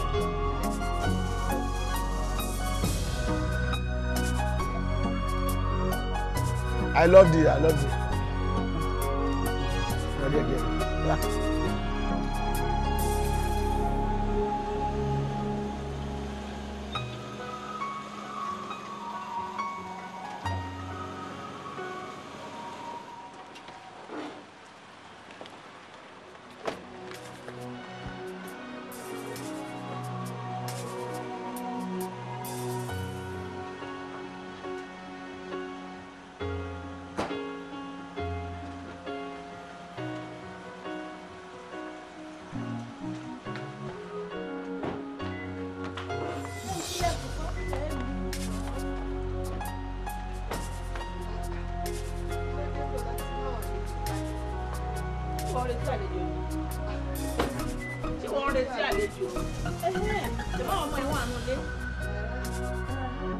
Bóyá àwọn ọ̀rẹ́ wọn kan ti wá bá wọn bẹ́ẹ̀ yẹn nípa wọn mọ ìṣá.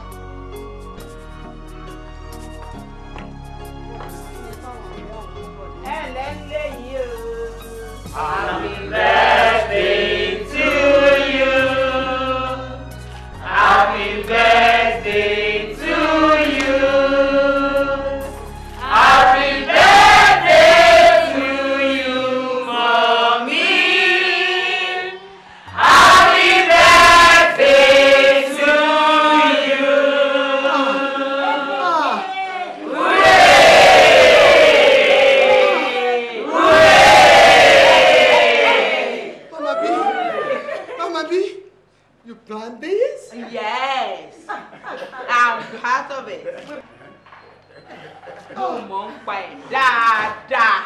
Happy birthday, my love. Honey. Yes, baby. Are you part of this? How can I ever forget your birthday? Oh my God. You are the sweetest thing in the world. And I love you. I love you, honey.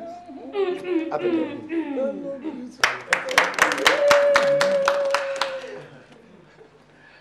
Mama. Bye, yes, ma.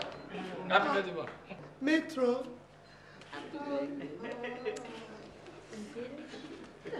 Àjọkẹ́ Adé. Mama. Ayé akú. Ìgbà ọdún kan ló máa jẹ́ pẹ̀lú ayọ̀ àti àlàáfíà. Congratulations. Ọ̀rẹ́ mi ò ní gbọ́mọ sí i. I love you too. I love you too, ọ̀rẹ́ mi. I appreciate you. Mama, you deserve it. You deserve every bit of it. Sisi mi ẹ̀dẹ̀ kú oríire náà, ayọ̀ yín náà àdé kalẹ̀.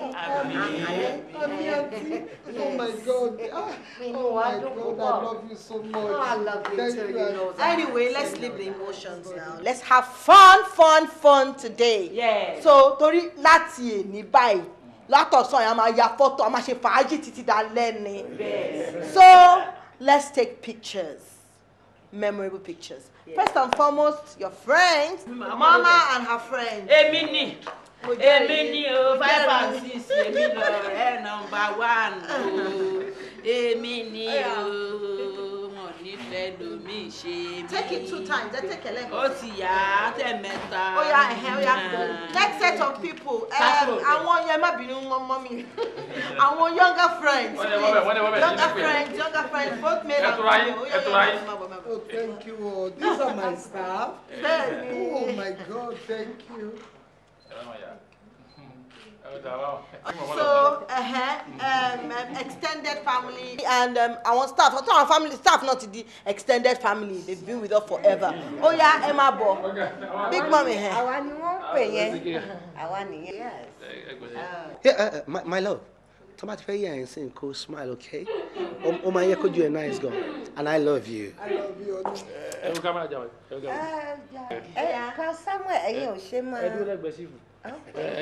You make it snappy, like I said. Yes. Papa. I'm a pause. Oh yeah, let's go ahead. So let's have the nuclear family. The nuclear family. Yeah.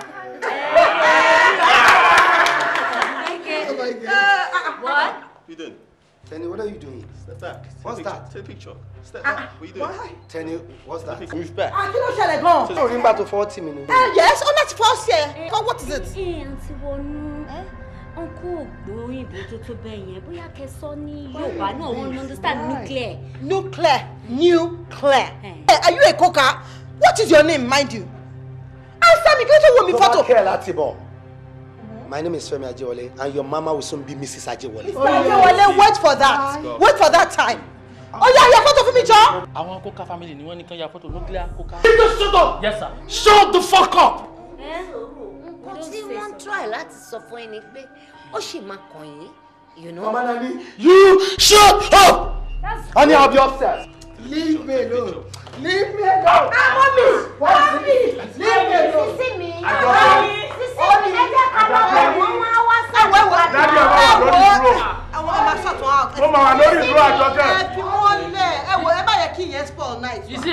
Let's continue.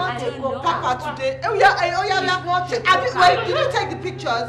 Oh yeah. Take the pictures. Oh yeah, my name is Kini Adekola.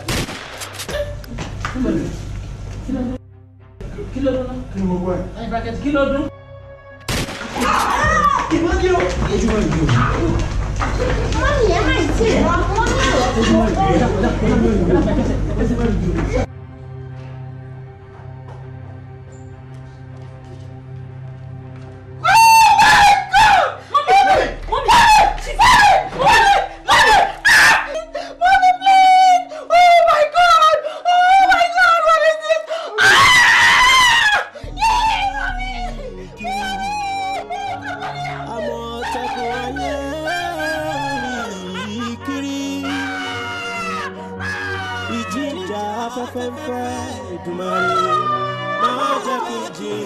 Daddy, ta ni ẹ̀yin fura sí wípé ó lè pa Madam Doyin? Wọ́n ní àjẹké lánàá ọmọkúnlé ni. Ẹ ṣàmọ̀ pé àjẹ́ àná ló pọ̀ ọmọ ẹ̀ níjẹ. Ìgbà tí eégún àtiró wọlé, téèyàn àtiró jáde. Ṣé ẹ mọ̀ pé eégún àtiró ló wà nínú ẹ̀kú ni? À ń ṣe ọjọ́ bí ọmọ mi la rí pé bọ́ọ̀dà máa ń kọ̀m̀plé ìpa ẹ̀ kan wọlé. Nínú gbogbo àwọn tó wà ń bẹ̀ kò sẹ́ni tí òbútán tí ò pariwo mọ́lé rán. Ó kàn just wọ́ọ̀kèwé ládàá ọdún ẹ̀ gòkè lọ. Ọmọ mi náà dẹ̀ tẹ̀lé mi dédìlé. Àpètì irọ́. The next thing tá a máa gbọ́ ni ìrógbọn. Pàù pàù. Gbogbo àwa tá a wà ń bẹ̀ yẹn la panic. Kò sẹ́ńtẹ́rù bà. Of course. Officer Oni. Bobo Femi ẹni. Ẹ wo. Cherry, Bobo yẹn ó ti máa threaten mommy several times. Ó ti máa fún wa ní help. And I don't know what my mother wants from him. Bobo Femi yẹn ló pa mom sí mi. Bóyá kó má wọ́n suspect ẹ̀ ló ṣe para ẹ̀. But I don't even know. Because even tó bá tẹ̀ tó bá gbé kó tiẹ̀ wà láyé gan, ó mọ̀ pé òun lè escape law. Kò lè escape justice. He cannot escape justice. Òun ló pa ya mi dànù. Òun ló pa mom sí mi. Okay. Ẹ̀yin ni mo bẹ̀ ìjọ tó lọ ẹ bá ṣiṣẹ́ gẹ́gẹ́ bí iṣẹ́.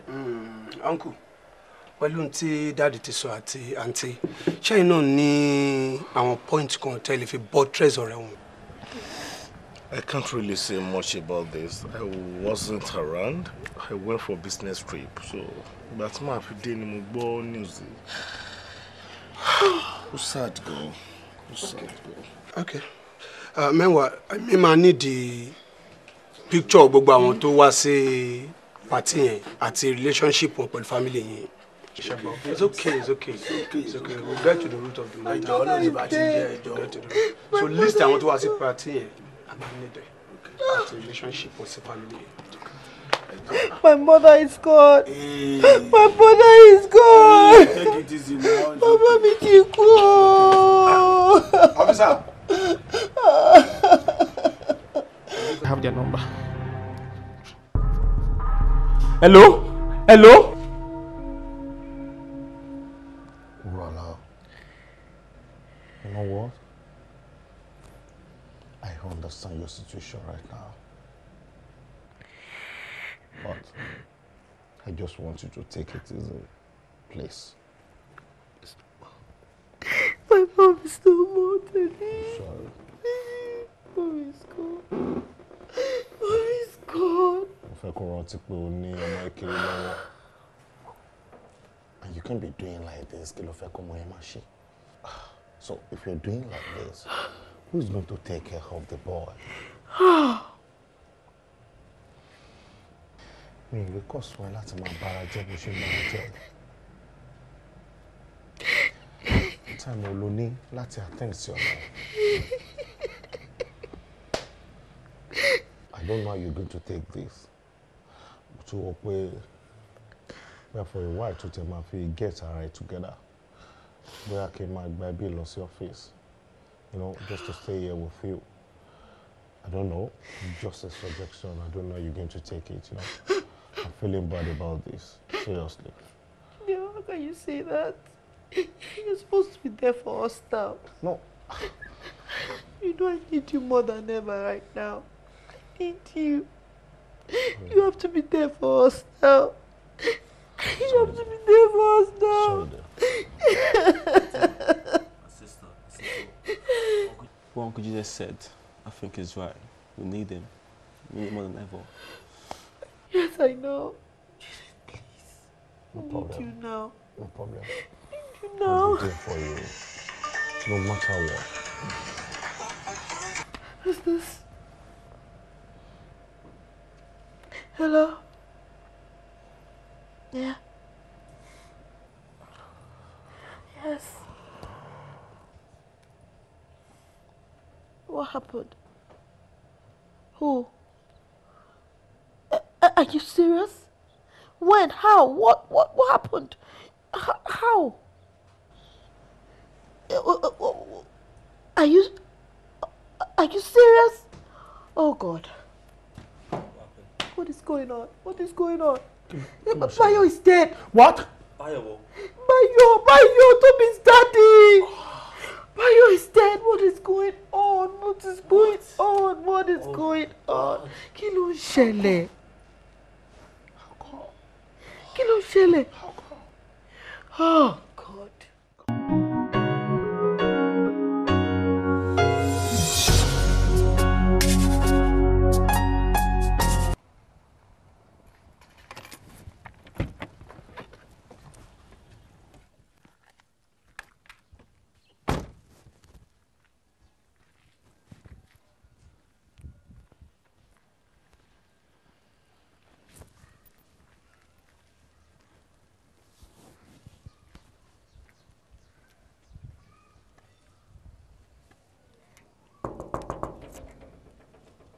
Yes.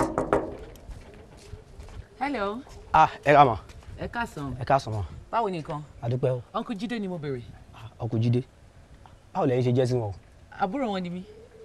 Ṣé àwọn ló ní kẹ́ wá láàárọ̀ yìí? Yes, àwọn ló fún mi appointment pé kí n rí àwọn láàárọ̀ yìí. Ok, kí lẹ pọ́ kọ ara yín náà? Fọláṣadé. Fọláṣadé àti Fọláṣadé. Báwo ni nǹkan? Ẹ ká a dúpẹ́ wa. I like your talk. Ẹ ṣé gan wa. Bóyá tẹ bá ń bọ ẹ lè bá mi. Ok. Ẹ ṣé gan. You're not serious. I'm serious. You are not serious. So. Baby, sure, come on, travel, Sha. Travel? Yes. You didn't tell me that. Where are you going to? I'm sorry. We'll travel this Sunday, Mapadani, Sunday evening. Oh, no, no. I don't know our parents, me. Every time you keep doing this. Oṣù kẹfà rẹ̀ tó ti wà nínú ilé yìí. Wo ìwọ́n tiẹ̀. Ṣé Jídé sọ fún mi wípé òun ti marry? Marriage. No, he didn't tell me that. Kò ní sọ wo, omi dára. This is my wedding ring. Èmi ni ìyàwó Jídé. Ọ̀dọ̀ èmi àti àìtí bímọ fúnra wa o. So, mo lè máa pè é Jídé kó má gbé àkómọ, wọ́n máa ignore calls mi. Tó bá tún máa wá gbé, wàá máa pariwo mọ́ mi. So, òun tàn mí ní àbí, wàá máa fè ní dọ́là, wàá máa fi ọ̀la dọ́túnla. So, who is a fool? I said shut up! Mo ríṣẹ́ tó ń ṣe dáadáa. Iṣẹ́ 1 week, ó ti di 6 months. Ẹnu ẹ̀ dẹ̀ ń jó. Now, woman, for your information, ṣé Jídé tó ń wò lórí ìjókòó yìí, ó mọ anything pa ẹ̀. Gbogbo nǹkan tó mọ̀ pátápátá irọ́ ni, except orúkọ ẹnìkan. Èmi àti ẹ̀ lájọ plan. Bá ṣe máa dupe and probably take all your wealth. Kàdéjọ́ sálọ. But the reverse is the case. Nǹkan mi ló wá ń ṣe ń bí báyìí. Àbí? Àjẹkù mọ oríyàn tí mo jẹ́ lé ni. Ṣé ìwọ mọ̀ wípé Jídé tó ń wò lórí ìjókòó yìí, òun ni ó ṣekúfa ikú màmá tó bí ẹ lọ́mọ? Morogo! Èmi àti Jídé tó wà lórí ìjókòó yìí lájọ plan lọ́jọ́ birthday màmá ẹ̀, òun ló fún mi ní gbogbo information ní ilé látòkè délẹ̀.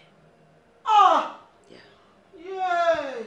In fact, I am responsible for the death of your mother and her lover.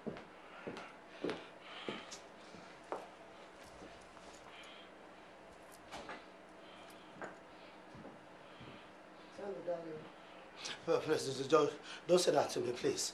Don't call me your darling, please. Just leave me alone. Ifemi. Just leave me alone. Please. I am angry. I am very angry. How can you insult me in front of your children? No. Oh, they say I'm not part of the family and you were there standing. You didn't even say anything. Femile. What do you want me to say? Oh, at least part of the family me no. Ave ya photo wa ni pé kemi kúrò ńbẹ̀ mo kin ṣe ara family. Femile. Ṣebí no mo wá bá ẹ nísìn. Mo ṣàfihàn. Ẹ káàsán o ẹ̀yin ará ilé. Orúkọ mi ni Adéjọkẹ́ Gbọ̀ngbọ̀njúbọ́lá láti Global TV. Pẹ̀lú mi lọ́sàn yìí ó ní gbajúgbajà oníṣòwò pàtàkì. Ẹ káàsán ma. Ẹ káàsán. Can we please meet you, madam? Ẹ káàsán o gbogbo lé. Orúkọ mi ni Adédoyin Coker Chairman of Verazona Groups International. Ẹ káàsán ẹ̀yin ará ilé. Ẹ ṣé gan-an. A fẹ́ mọ̀ yín dáadáa. Ìdí nìyẹn tí mo fi ní àwọn ọ̀wọ́ ìbéèrè díẹ̀ fún yín ká lè mọ irú ẹni tẹ́ ẹ jẹ́ dáadáa. Ìbéèrè mi àkọ́kọ́ ni pé báwo lẹ ṣe bẹ̀rẹ̀ business yín gan?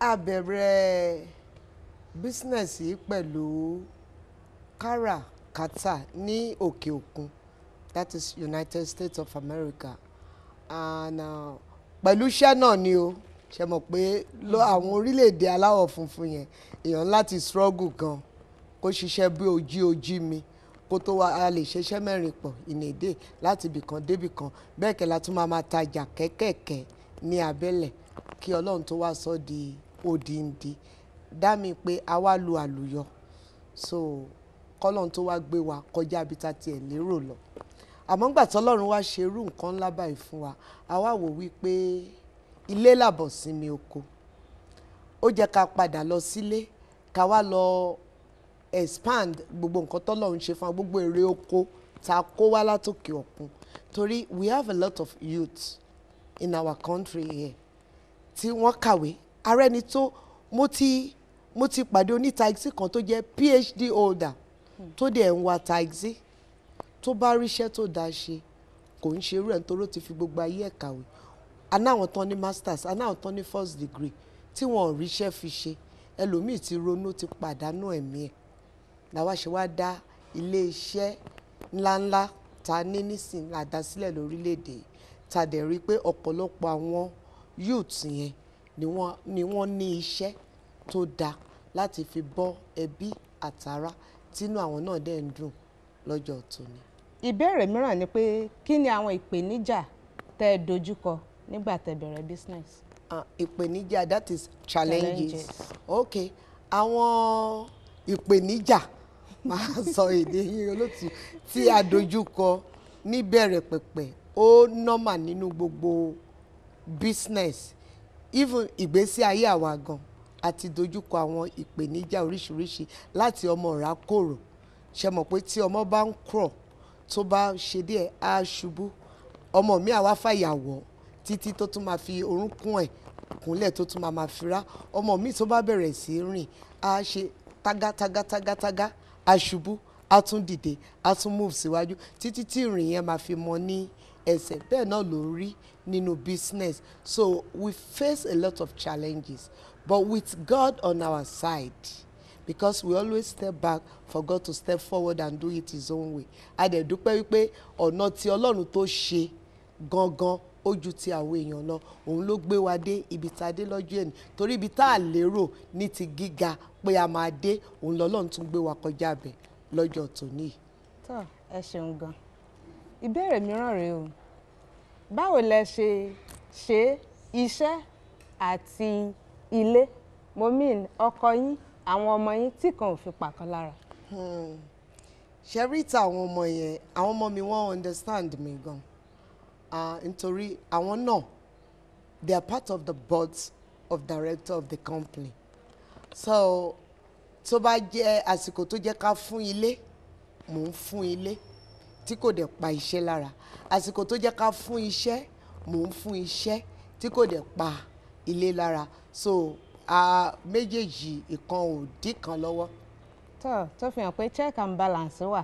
bẹ́ẹ̀ni. àsìkò eré ẹ̀ ń ṣeré. bẹ́ẹ̀ni. àsìkò iṣẹ́ ẹ̀ ń ṣiṣẹ́. bẹ́ẹ̀ni. ẹ ṣeun gan. ìbéèrè mìíràn ní tó káàdì ìbéèrè wa ò ní pé àwọn youth tó wà ń tà tí wọ́n aspire láti dàbí tiyín ìmọ̀ràn wo lẹ ní fún wọn? ìmọ̀ràn tí mo ní fún wọn ni wípé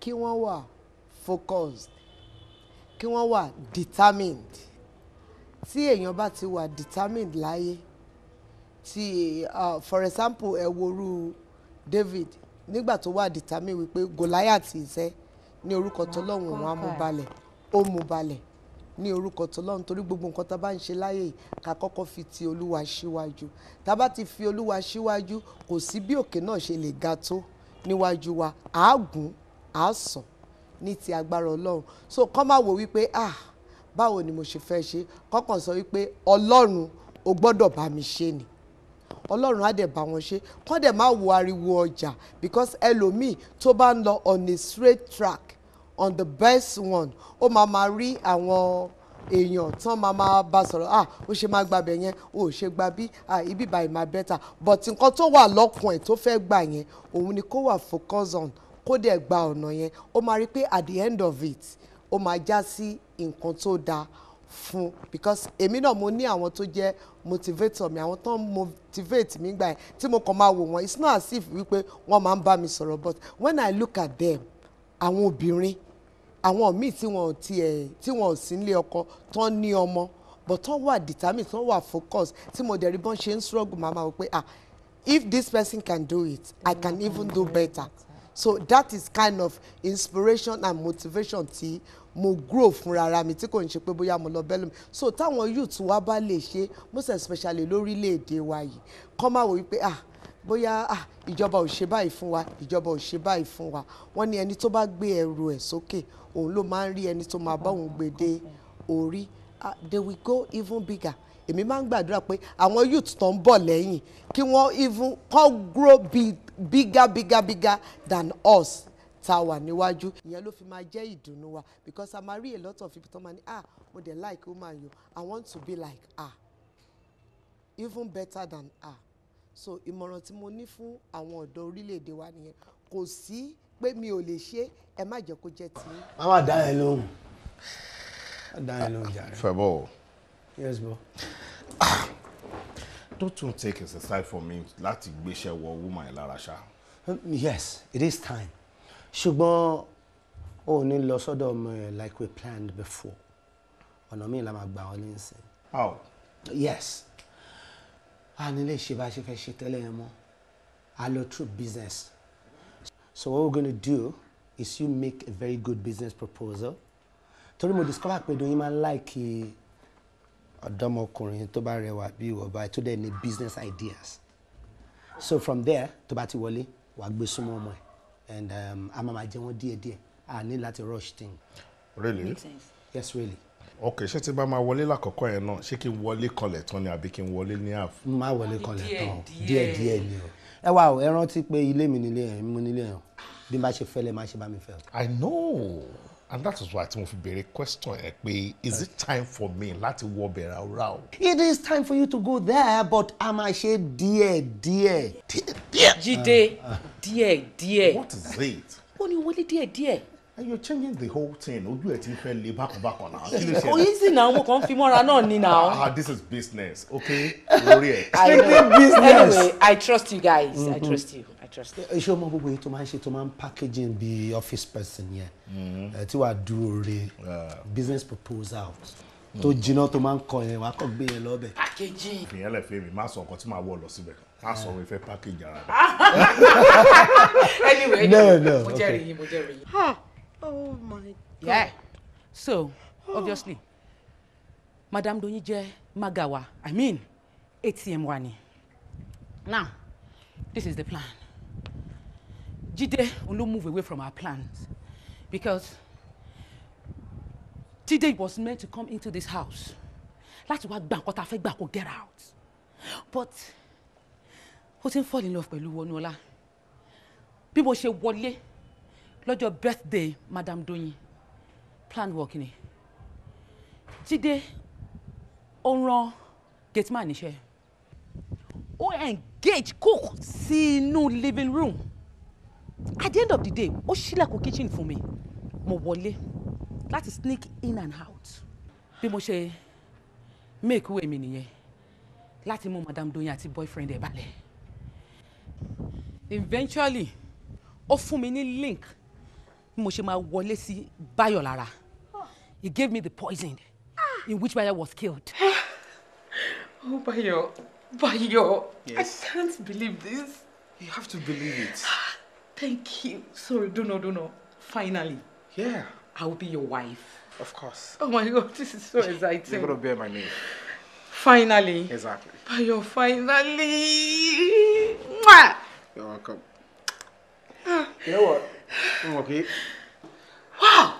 Me say mo bóyá kí n máa sunkún àbí kí n máa rẹ́rìn. It's all right. I'm just so excited. I love it. So what would you like to drink? kó dẹ̀ máa wò coincidentally mo dẹ̀ ti bẹ̀rẹ̀ favourite wine ẹ̀ dání mi ti ẹ̀ mọ̀ kó máa ní good news báyìí fún mi. Oh my! Wow! Oh my God, let me get your cup. I'm coming. Okay. I love you.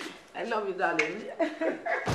Oh, ṣé gan ni. Pẹ̀lú ọkọ mi, Báyọ̀, ó ṣé o. Ojú òní tí ìwọ náà o, àbí o. I'm just so excited. I'm just so happy. In fact, ká bẹ̀rẹ̀ sí ní plan wedding day wa lágbára Ọlọ́run báyìí ó máa yẹ wá ní gbogbo ayé ló bí ṣe máa flash ring mi ni. You are married today, tomorrow no more. You are married today. You are been the wait. Oh, let me see. Okay. Oh, mo ṣe mistake. Yeah, let me know. Parí jẹ̀díjẹ̀dí ẹ. Mo pé tó bá mú tán sìn wà ní èmi jẹ́ kó mú tán. Kí n mú kadà wá bẹ̀rẹ̀ sí ilé rẹ̀ lónìí. Yeah. Orí yẹn sọ.